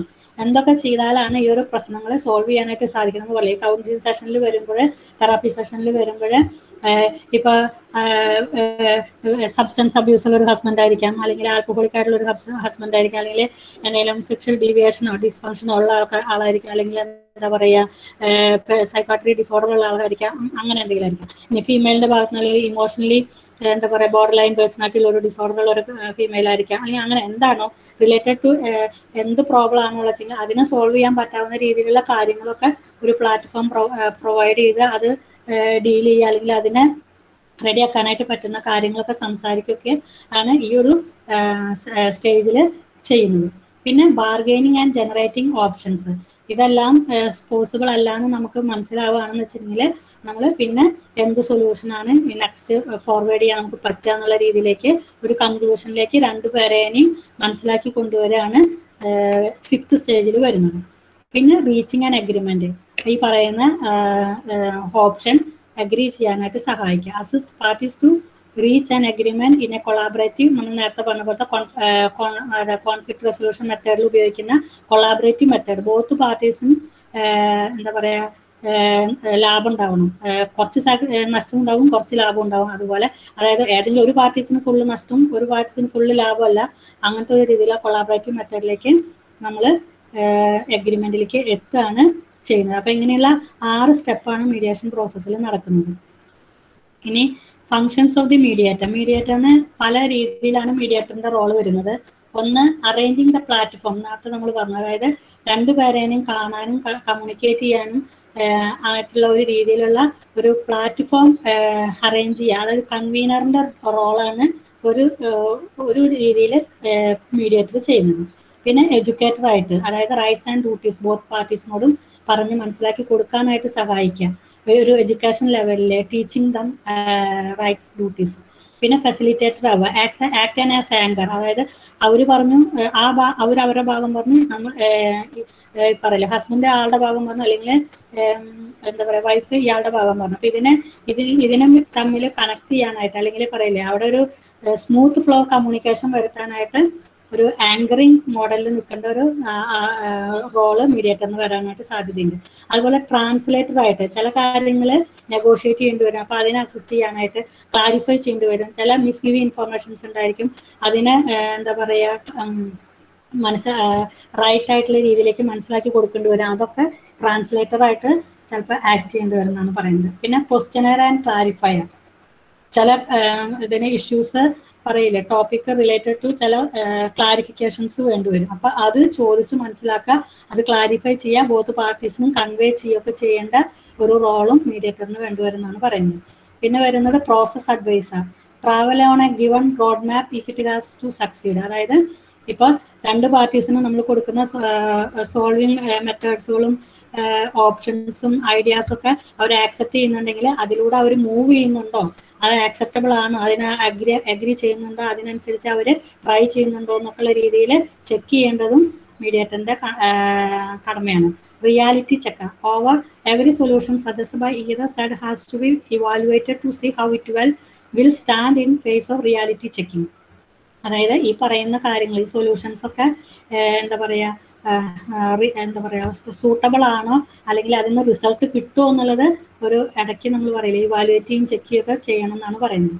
പിന്നെ catalyst. Settlement has to B periodically reminded to the discussions and the mediator act two speed up this reaction of mind by acting as A catalyst. അതായത് എടുക്കുന്ന തീരുമാനങ്ങൾ ഒത്തിരി speed up ആവാനായിട്ടും അത് എന്താ പറയുക അവരെ both പാർട്ടീസിനെ remind ചെയ്യാനൊക്കെ ആയിട്ട് ആക്ട് ചെയ്യേണ്ട റോളും ആർക്ക് വരും, മീഡിയേറ്റർക്ക് വരേണ്ടി വരും. ചിലപ്പോൾ ചിലത് കേട്ടു പിന്നെ അതിനൊരു റെസ്പോണ്ട് ഇല്ല, ചിലപ്പോൾ കുറേ കാലം കഴിഞ്ഞിട്ടാവും. അപ്പം അതൊന്ന് സ്പീഡപ്പ് ആക്കാനൊക്കെ ആയിട്ട് ചിലപ്പോൾ സഹായിക്കാനായിട്ട് മീഡിയേറ്റർ ഇൻ ബിറ്റ്വീനിൽ പ്രവർത്തിക്കേണ്ടി വരും എന്നാണ് പറയുന്നത്. പിന്നെ record keeper. All the details of information and decisions agreement are required to make in A black and white. അതായത് ഈ പറയുന്ന കാര്യങ്ങൾ, അഗ്രിമെന്റുകൾ അല്ലെങ്കിൽ എന്താ പറയുക ഡ്യൂട്ടീസ്, റെസ്പോൺസിബിലിറ്റീസ്, അല്ലെങ്കിൽ എന്താ പറയുക തിരിച്ച് കൊടുക്കേണ്ട കാര്യങ്ങൾ, കമ്മിറ്റ്മെന്റ്സ്, അങ്ങനത്തെ എന്തെങ്കിലുമൊക്കെ ഉണ്ടെങ്കിൽ അതൊക്കെ നമ്മൾ റെക്കോർഡായിട്ട് കീപ്പ് ചെയ്യലും പറയില്ല, റെക്കോർഡിക്കലി പ്രൂഫായിട്ട് കീപ്പ് ചെയ്യേണ്ടത് മീഡിയേറ്ററിന്റെ ജോലിയാണെന്നാണ് പറയുന്നത്. ഇനി എന്തോ ബ്ലാക്ക് ആൻഡ് വൈറ്റ് എന്ന് പറയുന്നത് എന്താ? അപ്പൊ അതിൽ ബ്ലാക്ക് ആൻഡ് വൈറ്റ് പേപ്പർ എന്ന് പറഞ്ഞാലേ അതായത് വേറെ കാര്യങ്ങളൊന്നും ഇല്ലാത്ത റിട്ടൺ അല്ലാത്ത നമ്മൾ പറയില്ല അങ്ങനത്തെ പേപ്പറിൽ എഴുതി വെക്കണമെന്ന്. അതായത് ഓൾറെഡി വേറെ എന്തെങ്കിലും കാര്യങ്ങളുണ്ട്, അല്ലെങ്കിൽ വേറെ ഒന്നും അതിനെ ഇൻഫ്ലുവൻസ് ചെയ്യാവുന്ന രീതിയിലുള്ള കാര്യങ്ങൾ, മാറ്റങ്ങൾ വരുത്താനായിട്ട് പറ്റാത്ത രീതിയിൽ എന്താ പറയുക ഫുൾ ക്ലിയർ ആയിട്ടുള്ള രീതിയിൽ ഡോക്യുമെന്റ് ചെയ്ത് വെക്കണം എന്നാണ് പറയുന്നത്. ക്ലിയർ ആയിരിക്കണം. ചേഞ്ച് വരുത്താനോ അത് പറയില്ല മാറ്റാനോ തിരുത്താനോ അല്ലെങ്കിൽ വേറെ വ്യത്യാസങ്ങളൊന്നും വരുത്താനൊന്നും പറ്റാൻ പാടില്ല. Benefits of mediation. Financial. Lesser burden on the pocket. അതായത് ഈ ഒരു മെത്തേഡ് കൂടുതൽ പൈസ ചെലവില്ലാതെ മീഡിയേറ്റർക്ക് കൊടുക്കേണ്ട ഇത് മാത്രമായിട്ട് വരുമ്പോൾ അപ്പോൾ ഒത്തിരി നമ്മൾ പറയില്ല കോടതി പോയി കേസായി അല്ലെങ്കിൽ മറ്റു കാര്യങ്ങൾക്കൊന്നും ചിലവാക്കേണ്ടതെന്നല്ല, അത്രയും പ്രശ്നങ്ങൾക്ക് ഇല്ലാതെ തന്നെ സോൾവ് ചെയ്യാനായിട്ട് പറ്റാവുന്ന രീതിയിൽ ഫിനാൻഷ്യലി ലാഭം ഉണ്ടാക്കുന്ന കാര്യമാണ്. സ്പീഡി ആയിരിക്കും കുറച്ചും കൂടി പറയില്ല. ഇപ്പോൾ ഒരു ലീഗൽ വേയിൽ പോയി കഴിഞ്ഞാൽ അത് കുറേ സമയമൊക്കെ എടുക്കാനായിട്ട് സാധ്യതയുണ്ട്. അപ്പോൾ അത് ഫാസ്റ്ററായിട്ട് അവസാനിപ്പിക്കാനായിട്ട്. അതുപോലെ മ്യൂച്വലി സാറ്റിസ്ഫാക്ടറി. അത് പറഞ്ഞു ബോത്ത് പാർട്ടീസിനും സാറ്റിസ്ഫൈ ചെയ്യുന്ന രീതിയിൽ എന്താ പറയുക ഒരുവിധം ദോഷങ്ങളില്ലാത്ത രീതിയിൽ ഒത്തിരി നഷ്ടങ്ങളില്ലാത്ത രീതിയിലൊക്കെ സോൾവ് ചെയ്യാനായിട്ട് സഹായിക്കും. Taylor and solution. The agreement is usually made to fit the circumstances and conditions അഗ്രിബിൾ to both parties. അതായത് രണ്ടുപേർക്കും സാധിക്കാവുന്ന രീതിയിലുള്ള തീരുമാനങ്ങളാണ് നമ്മൾ എടുക്കുക. അപ്പോൾ അതും കുറച്ചും കൂടി സഹായിക്കുന്നതാണ് പറയുന്നത്. പിന്നെ better complaints, if the arrangement are derived actively the complaints is better. അപ്പോൾ ഇത് സക്സസ്ഫുൾ ആവുകയാണെന്നുവെച്ചെങ്കിൽ അവർക്ക് കൂടുതൽ ഡിമാൻഡ്സുകളോ അല്ലെങ്കിൽ കംപ്ലൈൻസുകളോ ഒന്നും ഉണ്ടാവാനായിട്ടുള്ള സാധ്യതകളില്ല. Better control, the parties tend to accommodative to any minor deviation in post settlement. പിന്നെ ഇതൊക്കെ കഴിഞ്ഞ് ഇങ്ങനെ സെറ്റിൽ ചെയ്യുമ്പോൾ ഇന്ന ഡ്യൂട്ടീസാണ്, ഇന്ന കാര്യങ്ങൾ, ബാധ്യതകൾ, കാര്യങ്ങൾ ഇതൊക്കെ ഉണ്ടെന്ന് പറയുമ്പോൾ അതൊക്കെ സ്വീകരിക്കാനായിട്ട് ആർക്ക് സാധിക്കും? രണ്ടു കൂട്ടർക്കും അത് ആക്സെപ്റ്റബിൾ ആയിട്ടുള്ള രീതിയിൽ ചെയ്യാനായിട്ട് മീഡിയേഷൻ സഹായിക്കുന്നതാണ് പറയുന്നത്. Sense of empowerment, participants side have the sense of being in power to arrive at the conclusion. അപ്പം അവർക്കൊരു തോന്നലുണ്ടായിരിക്കും, അതായത് കൂടുതൽ വലിയ പ്രോബ്ലത്തിലേക്കൊന്നും പോവാതെ അത് സെറ്റിൽ ചെയ്യാനായിട്ട് സാധിച്ചു എന്നുള്ള അതിനുള്ള ഒരു എന്താ പറയുക, കഴിവുണ്ടായി എന്നുള്ള രീതിയിലൊക്കെ ചിന്തയൊക്കെ ഉണ്ടാവാനായിട്ട് സാധിക്കും ഈ മീഡിയേഷൻ പ്രോസസ് എന്നാണ് പറയുന്നത്. ഇവാലുവേറ്റിംഗ് ദി സക്സസ്,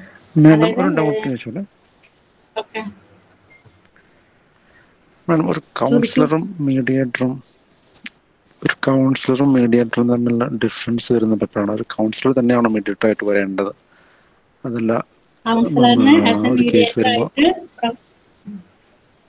കൗൺസിലർ ഈ ഒരു പറയില്ല, ഇങ്ങനത്തെ ഒരു ഇഷ്യൂ വരുമ്പോൾ മീഡിയേറ്റർ ആയിട്ട് പ്രവർത്തിക്കുകയാണ് ചെയ്യുന്നത്.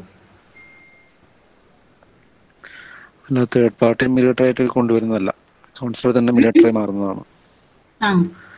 കൗൺസിലർ തന്നെ മീഡിയേറ്റർ ആയിട്ട് മാറുന്നതാണ്. കൗൺസിലറിന്റെ റോൾ എന്ന് പറയുന്നത് അവിടെ ഒരു മീഡിയേറ്റർ ആയിട്ട് ആക്ട് ചെയ്യായിരിക്കും. സിസ്റ്റർ ഒരു കാര്യം ചോദിച്ചോട്ടെ? ചോദിക്കൂ. അതെ, ഈ മീഡിയേഷൻ ആർബിട്രേഷൻ ഒക്കെ വഴി conflict resolution versus legal measures കൂടെയുള്ള കോൺഫ്ലിക്റ്റ് റെസൊല്യൂഷൻ, ഇത് രണ്ടും തമ്മിൽ എത്ര പെർസെന്റേജ് സക്സസിൽ ഡിഫറൻസ് ഉണ്ട്? അല്ല, നമ്മൾ ഈ നോൺ ലീഗൽ സിസ്റ്റത്തിൽ കൂടെയുള്ള മീഡിയേഷന്റെ സക്സസ് റേറ്റ് എത്രയുണ്ട്?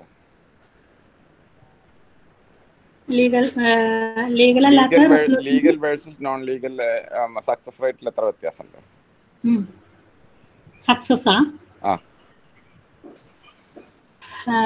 സക്സസ് എന്ന് പറയുമ്പോൾ നമ്മൾ പറയില്ല, ഒത്തിരി കേസസുകളൊക്കെ ഈ ഒരു രീതിയിൽ എന്താ പറയുക സോൾവ് ചെയ്യാനായിട്ട് സാധിച്ചിട്ടുണ്ട്.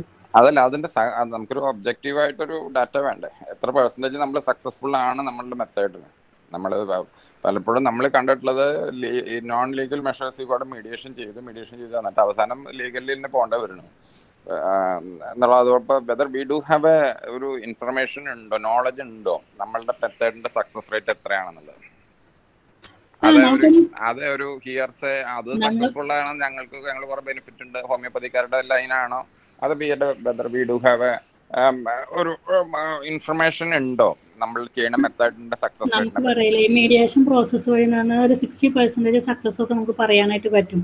പിന്നെ ഒരു 40 അല്ലെങ്കിൽ ഒരു പറയില്ലേ 30% ഒക്കെ ലീഗൽ ആയിട്ടുള്ള രീതിയിലേക്ക് പോകുന്നത് കൂടുതലായിട്ടും വരുന്നത്. അതിനും കൂടുതൽ നമുക്ക് ഈ രീതിയിൽ സക്സസ് ഉണ്ടാവുന്നുണ്ടെന്നാണ്. അല്ല, 60% സക്സസ്ഫുൾ ആണെന്നുള്ളതിനെ പറ്റി നമുക്ക് സോളിഡ് ഇൻഫർമേഷൻ ഉണ്ട്. സ്റ്റഡീസ് പറയണ്ടല്ലോ 60% ഉണ്ട്. ഞാൻ ചോദിച്ചത് എനി ഇവന്റിൽ നമുക്ക് 60% ഗ്യാരണ്ടി കൊടുക്കാൻ we will able to resolve the issues. Okay, thank you. Evaluating the success, അതായത് ചേഞ്ചസ് ഇൻ തിങ്കിങ്, അതായത് നമ്മൾ പറയില്ലേ പ്രോബ്ലംസ് ആയിട്ട് വരുന്ന ആൾക്കാരുടെ ആറ്റിറ്റ്യൂഡ്സിൽ ചേഞ്ചസ് വരുത്താനായിട്ട്. അതുപോലെ ബെറ്റർ കമ്മ്യൂണിക്കേഷൻ, ഇപ്പോൾ വഴക്കൂടി തല്ലുകൂടി അല്ലെങ്കിൽ മിണ്ടാതെ നിൽക്കുന്നവരൊക്കെ ആണെന്നുവെച്ചെങ്കിൽ ഇതിൻ്റെ മീഡിയേറ്റർ ഇതിൻ്റെ മധ്യത്തിൽ നിന്ന് രണ്ടു കൂട്ടരേനെയും ഒരു എന്താ പറയുക ബെറ്റർ കമ്മ്യൂണിക്കേഷനിലേക്ക് കൊണ്ടുവരാനൊക്കെ ആയിട്ട് സഹായിക്കും. അതുപോലെ ചേഞ്ചസ് ഇൻ റിലേഷൻ, അവരുടെ റിലേഷൻ ക്ലൈമറ്റിന് പറയില്ലേ കൂട്ടാനായിട്ട്, എന്തെങ്കിലും വിളിക്കാനും ചോദിക്കാനും പറയാനും അല്ലെങ്കിൽ അങ്ങനത്തെ രീതിയിലൊക്കെ ഉള്ള കാര്യങ്ങൾ ക്ലാരിഫിക്കേഷനൊക്കെ വരുമ്പോൾ അവരുടെ റിലേഷനെ ഇമ്പ്രൂവ് ചെയ്യാനായിട്ട് സഹായിക്കും. Foundation four transfer, achievement that allow new discoveries to B convey to participant outside group, അതായത് പുതിയ കാര്യങ്ങൾ കണ്ടുപിടിക്കാനും അത് ഈ പ്രോസസ്സിലുള്ളവർക്ക് കൺവേ ചെയ്യാനൊക്കെ ആയിട്ട് സഹായിക്കുന്നതാണ് പറയുന്നത്. Foundation four outcome or implementation, അതുപോലെ ഈ മീഡിയേഷൻ പ്രോസസ്സ് വഴി എന്താ പറയുക പൊളിറ്റിക്കൽ ആയിട്ടുള്ള reforms, changes in institutional process. നമ്മൾ പറഞ്ഞില്ലേ ഈ മീഡിയേഷൻ എന്ന് പറയുമ്പോൾ നമ്മളൊരു മാരിറ്റൽ കോൺഫ്ലിക്റ്റിൽ മാത്രം മാത്രമല്ല ഇൻസ്റ്റിറ്റ്യൂഷണൽ ആയിട്ടുള്ള കാര്യങ്ങളും പൊളിറ്റിക്കൽ ആയിട്ടുള്ള കാര്യങ്ങളിലും ഒക്കെ നമ്മൾ മീഡിയേഷൻ പ്രോസസ്സ് ഉപയോഗിക്കുന്നുണ്ട്. അപ്പോൾ ഇതൊക്കെ ചില റീഫോർമേഷൻ വരുത്താനായിട്ട്, ചേഞ്ചസ് വരുത്താനായിട്ട് അതിൻ്റെ സിസ്റ്റത്തിൽ അല്ലെങ്കിൽ അതിൻ്റെ എന്താ പറയുക പ്രവർത്തനത്തിൽ, അല്ലെങ്കിൽ അതിൻ്റെ എന്താ പറയുക ഓവറോൾ ഫങ്ഷനിങ്ങിലൊക്കെ മാറ്റങ്ങൾ വരുത്താനൊക്കെ ആയിട്ട് സഹായിക്കുന്നതാണ് പറയുന്നത്. എന്തെങ്കിലും ഡൗട്ട്സ് ഉണ്ടോ? സിസ്റ്റർ ഹലോ ഹലോ സിസ്റ്റർ, ഒരു ഡൗട്ട്. എല്ലാ കൗൺസിലേഴ്സിനും ഇതുപോലെ ഒരു മീഡിയേറ്റർ ആയിട്ട് ആക്ട് ചെയ്യാൻ പറ്റുമോ? ഇപ്പൊ ഒരു ഫിനാൻഷ്യൽ ഇഷ്യൂ ഒക്കെ ആണെങ്കിൽ നമ്മളൊരു എഗ്രിമെന്റിൽ എത്തുന്നു എന്ന് പറയുന്നത് ഒരു വാക്കാലുള്ള ഒരു എഗ്രിമെന്റ് അല്ലേ? അപ്പൊ അതിനനുസരിച്ച് അവര് അത് ആപ്ലിക്കബിൾ ആണോ എന്ന് നമ്മളെങ്ങനെ നമുക്കതിനൊരു എന്താണ് നമുക്കത് പറയാൻ പറ്റില്ലല്ലോ. അപ്പൊ എല്ലാ കൗൺസിലേഴ്സിനും ഇപ്പൊ ഒരു കൗൺസിലേഴ്സ് എന്ന് വെച്ചാലേ നമ്മളല്ലേ പ്രൊഫഷണലി സ്കിൽഡ് ആയിട്ടുള്ള ആൾക്കാരാണ് എന്ത് ചെയ്യുന്നത്, ഈ മീഡിയേഷൻ ചെയ്യുക. അപ്പോൾ അവിടെ വരുമ്പോൾ പിന്നെ പറയില്ലേ ഇടയ്ക്ക് ഓരോ സെഷൻസ് ഒക്കെ വച്ചിട്ട് അവിടെ നമ്മൾ ഇതിൻ്റെ ഇമ്പ്രൂവ്മെൻറ്റും അല്ലെങ്കിൽ ഈ സെറ്റിൽമെൻറ്റും കാര്യങ്ങളൊക്കെ സംസാരിച്ച് ഉറപ്പ് വരുത്തുന്നുണ്ട്. അല്ലാതെ വെറുതെ ഇങ്ങനെ വാക്കാൽ പറഞ്ഞു പോകുന്ന ഒരു ഇതല്ലല്ലോ. ഓക്കെ, അല്ലാതെ ഒരു ലീഗൽ കണക്ഷൻ ഉള്ള ആൾക്കാർക്കെ പറ്റി ഇപ്പൊ മാരേജ് കൗൺസിലിംഗ് അതുപോലെ തന്നെ ഡിവോഴ്സിന്റെ കേസിലൊക്കെയാണ് ഈ കോർട്ട് പറയുന്ന ഒരു കൗൺസിലറിന്റെ അടുത്തായിരിക്കില്ലേ? വരുന്നത് ഒരു കോർട്ടിൽ വരുന്ന മീഡിയേഷനിൽ വരുമ്പോൾ അവരെ അവിടെ അപ്പോയിന്റ് ചെയ്തിട്ടുള്ള ആൾക്കാരായിരിക്കും മീഡിയേഷന് വേണ്ടി ഇരിക്കുക. ഓക്കെ, അതുപോലെ ഇത് ഇങ്ങനത്തെ മീഡിയേഷനും അതുപോലെയുള്ള ആൾക്കാർക്കേ പറ്റുള്ളൂ, അതെയോ കൗൺസിലിംഗ് ചെയ്യുന്ന ആരുടെയും അടുത്ത് വേണമെങ്കിലും? കാരണം ഇപ്പോൾ ഒരു ചെറിയ കൗൺസിലിംഗ് അല്ലെങ്കിൽ ഒരു എന്താ പറയുക കൗൺസിലിംഗ് എന്ന് പറഞ്ഞാൽ അങ്ങനെയുള്ള രീതിയിലല്ല. നമ്മൾ പറയില്ലേ രജിസ്റ്റേർഡ് ആയിട്ടുള്ള അല്ലെങ്കിൽ ലൈസൻസ്ഡ് ആയിട്ടുള്ള ആൾക്കാർക്കൊക്കെ ആകുമ്പോഴാണ് അവർക്ക് അതിനുള്ള സ്കില്ല്, നോളജ് അല്ലെങ്കിൽ അങ്ങനത്തെ കാര്യങ്ങളൊക്കെ ഉണ്ടാവും. അപ്പം അങ്ങനെയുള്ള ആൾക്കാരാണ് മെയിനായിട്ട് ഈ ഒരു എന്താ പറയുക ഇതൊരു ലീഗലായിട്ടുള്ള കാര്യങ്ങളും അതുപോലെ തന്നെ ഇത്തിരി എന്താ പറയുക സ്റ്റാൻഡേർഡ് ആയിട്ടുള്ള കാര്യങ്ങളൊക്കെ ആണല്ലോ. അപ്പം അത് ചെയ്യാനായിട്ടുള്ള കഴിവും അതുപോലെ തന്നെ അതിനുള്ള ക്വാളിഫിക്കേഷനും ഒക്കെ ഉള്ള ആളായിരിക്കണം. സിസ്റ്റർ, അതൊരു തേർഡ് പാർട്ടിനെ നമുക്ക് അതിനു വേണ്ടി ഇൻവോൾവ് ചെയ്യുന്നതിന് കുഴപ്പമില്ലല്ലോ. ലീഗൽ കാര്യങ്ങളുണ്ടെങ്കിൽ ഒരു എഗ്രിമെന്റ് വെക്കണമെങ്കിലോ അങ്ങനെ സ്വത്തിന്റെ തർക്കം ഉണ്ടെങ്കിൽ അങ്ങനെ എന്തെങ്കിലും എഗ്രിമെന്റ് വെക്കാൻ തേർഡ് പാർട്ടിനെ ഇൻവോൾവ് ചെയ്തിട്ട് ലീഗലൈസ് ചെയ്ത് കൊണ്ടുപോകുന്നതിനും കുഴപ്പമില്ലല്ലോ. നമുക്ക് വേറെ ആളെ ഇൻവോൾവ് ചെയ്യാലോ. മീഡിയേറ്റർക്ക് അവർക്ക് രണ്ടു കൂട്ടർക്കും താല്പര്യമുള്ള ഒരാളെ ഇൻവോൾവ് ചെയ്യുന്നതിനും കുഴപ്പമില്ലല്ലോ, നമുക്ക് തന്നെ ചെയ്യാൻ പറ്റാത്തതാണെങ്കിൽ. അങ്ങനെ ചെയ്യുമ്പോൾ നമ്മൾ വേറൊരാൾ ഉൾപ്പെടുത്തല്ല വേണ്ട. നമ്മൾ പറയില്ലേ അതിന് ഹെൽപ്ഫുൾ ആയിട്ടുള്ള മീഡിയേറ്റേഴ്സ് ഉണ്ടായിരിക്കും, അവരെയാണ് നമുക്ക് സജസ്റ്റ് ചെയ്യാം.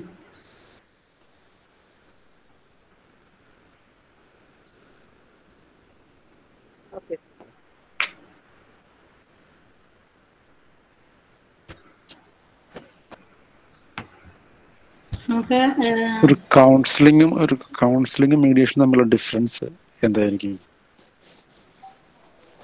കൗൺസിലിംഗ് എന്ന് പറയുമ്പോൾ പേഴ്സണൽ പ്രോബ്ലം ആയിട്ട് വരുന്നവരുണ്ട്, എന്താ പറയുക രോഗങ്ങളായിട്ട് അസുഖങ്ങളായിട്ട് വരുന്നവരുണ്ടായിരിക്കും, ബിഹേവിയർ പ്രോബ്ലം ആയിട്ട് വരുന്നവരുണ്ടായിരിക്കും. അങ്ങനെ പല പറയില്ലേ ഇൻഡിവിജ്വൽ പ്രോബ്ലംസ് ഒക്കെ ആയിട്ടാണ് കൂടുതലും കൗൺസിലിംഗിൽ വരുന്നത്.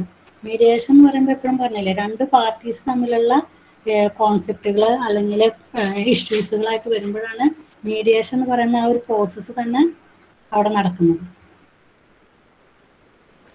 ഒരു ഫാമിലി ഇഷ്യൂ വരുമ്പോൾ അത് ഡൈവേഴ്സ് കേസുകൾ വരുമ്പോൾ അവിടെ കൗൺസിലിംഗ് ആണോ മീഡിയേഷൻ ആണോ വേണ്ടത് എന്നുള്ളത്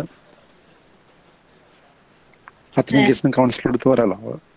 ഒരു ഇഷ്യൂ ഉണ്ടാകുമ്പോൾ ഒരു നമ്മൾ പറയില്ലേ ഇപ്പൊ എല്ലായ്പ്പോഴും വന്നുകൂടുന്ന മീഡിയേഷൻ എന്ന് പറയുന്ന രീതിയിലുള്ള കാര്യങ്ങളല്ലല്ലോ ചെയ്യുന്നത്. ഫാമിലി തെറാപ്പി, കപ്പിൾ തെറാപ്പി അല്ലെങ്കിൽ ഫാമിലി കൗൺസിലിംഗ് എന്നൊക്കെ പറയുന്നത് അവിടെ സാധാരണ കൗൺസിലിംഗ് ആയിട്ട് വരുമ്പോൾ കൗൺസിലിംഗ് രീതിയിലാണ് പോകുന്നത്. അതായത് അവരുടെ ഇഷ്യൂസ് കേൾക്കുന്നു, അതിനുള്ള സ്ട്രാറ്റജീസ് പറയില്ലേ കപ്പിൾ തെറാപ്പിയിൽ ഉപയോഗിക്കുന്ന ടെക്നിക്സുകൾ അതൊക്കെ ഉപയോഗിച്ചിട്ട് പ്രോബ്ലം സോൾവ് ചെയ്യാനായിട്ട് നോക്കുന്നുണ്ടായിരിക്കും. പിന്നെ ഇങ്ങനെ അത്രയും സീരിയസ് ആയിട്ടുള്ള കാര്യം വരുമ്പോൾ, അതായത് ഒരു കൗൺസിലിങ്ങിൽ സോൾവ് ചെയ്യാൻ പറ്റാത്ത രീതിയിലുള്ള കാര്യങ്ങളൊക്കെ വരുമ്പോഴാണ് നമ്മൾ മീഡിയേഷൻ എന്ന് പറയുന്ന ആ ഒരു ലെവലിലേക്ക് പോകുന്നത്.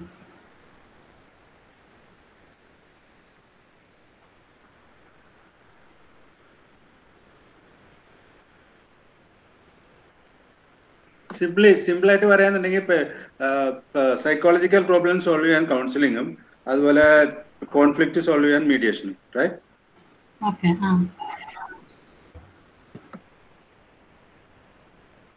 കോൺഫ്ലിക്റ്റ് വരുമ്പോഴാണല്ലോ രണ്ട് ഇൻസ്റ്റിറ്റ്യൂഷൻ ആയിരിക്കാം, രണ്ട് വ്യക്തികളായിരിക്കാം, അല്ലെങ്കിൽ എന്താ പറയാ, കൂടുതലും ഇപ്പോൾ ഒരു ഡിഫറെൻറ്റ് ഗ്രൂപ്പ്സുകൾ തമ്മിൽ അങ്ങനെയൊക്കെ വരുമ്പോഴാണ് അവിടെ ഒരു മീഡിയേഷൻ്റെ ആവശ്യം വരുന്നത്. പേഴ്സണൽ പ്രോബ്ലം ആയിട്ട് വരുമ്പോൾ നമുക്ക് ഒരു മീഡിയേഷൻ്റെ ആവശ്യം വരുന്നില്ല. ഒരു മീഡിയേറ്റർ, ഒരു ഫെസിലിറ്റേറ്ററിൻ്റെ ആവശ്യം വരുന്നില്ലല്ലോ. നമ്മൾ കൗൺസിലിംഗ് ചെയ്യുന്ന വ്യക്തി അയാളെ സഹായിക്കാൻ മാത്രമേ വരുന്നുള്ളൂ. അല്ലാതെ രണ്ടുപേരുടെയും മധ്യത്തിൽ നിന്ന് രണ്ടുപേരെയും ഒരേ ഐഡിയയിലേക്ക് അല്ലെങ്കിൽ ഒരേ എന്താ പറയുക തീരുമാനത്തിലേക്ക് കൊണ്ടുവരാനായിട്ട് സഹായിക്കേണ്ട കാര്യം വരുന്നത് കോൺഫ്ലിക്റ്റ് ബിറ്റ്വീൻ ഇങ്ങനെയൊക്കെ വരുമ്പോഴാണ്.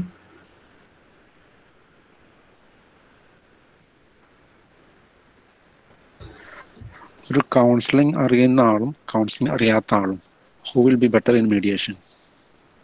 കൗൺസിൽ അറിയുന്ന ആള്, ഒരു കൗൺസിലിംഗ് അറിയുന്ന ഒരാൾ, പഠിച്ച ഒരാൾ, അല്ലെങ്കിൽ ഒരു കൗൺസിലർ അയാളായിരിക്കുമോ? അതല്ല ഒരു കൗൺസിലിംഗ് ഒന്നും അറിയില്ല, സാധാരണ മീഡിയേറ്റർ മാത്രമേ നിൽക്കുന്ന ആൾ? ഇതിൽ രണ്ടൊരു കൂടുതൽ അഡ്വാൻറ്റേജ് ആർക്കായിരിക്കും മീഡിയേറ്ററെ നിൽക്കാൻ? കൗൺസിലർക്കായിരിക്കും.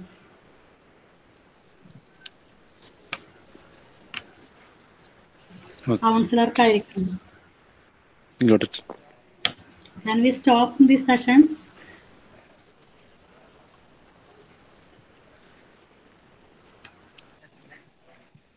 ഈവനിങ് 2 o'clock ഈവനിങ് ക്ലാസ് 2 മണി തൊട്ട് 2 മണി ഉണ്ട് അല്ലേ? ഓക്കെ. 2 to 4 അല്ലേ, today is a good day for Christians. Full day engaged. Okay. Good day for good news. Thank you, sister. Okay. Sunday സൺഡേയിലേക്ക് ഒരു റിക്വസ്റ്റ് ഉണ്ട്, ഈസ്റ്റർ ആണ്.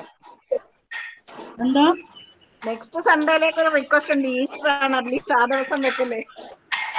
നെക്സ്റ്റ് സൺഡേ എന്റെ class ഇല്ല, വേറെ ഉണ്ടോന്ന് എനിക്കറിയില്ല. പള്ളിയിൽ പോയിട്ട് ഇപ്പൊ ഓടി എത്തിയതേ ഉള്ളൂ. ഈസ്റ്റർ അല്ലേ? അതെ, അന്നുണ്ടാവില്ലായിരിക്കും. നിങ്ങൾക്ക് മുന്നിട്ട് പള്ളിയിൽ പോയിട്ട് ഓടി എത്തിയതേ ഉള്ളൂ. ഓടി എത്തിയത് ക്ലാസ് കയറുമായിരുന്നു. നിങ്ങളെ പോലെ തന്നെ ഞാൻ ഹോൾ എന്താ പറയാ മൺഡേ ടു സാറ്റർഡേ വരെ ഡ്യൂട്ടിക്ക് പോയി. ഇന്നിപ്പോ വീണ്ടും എൻഗേജ്. ഞങ്ങളും അങ്ങനെ. Okay, we'll see you. സിസ്റ്ററിന്റെ പേര്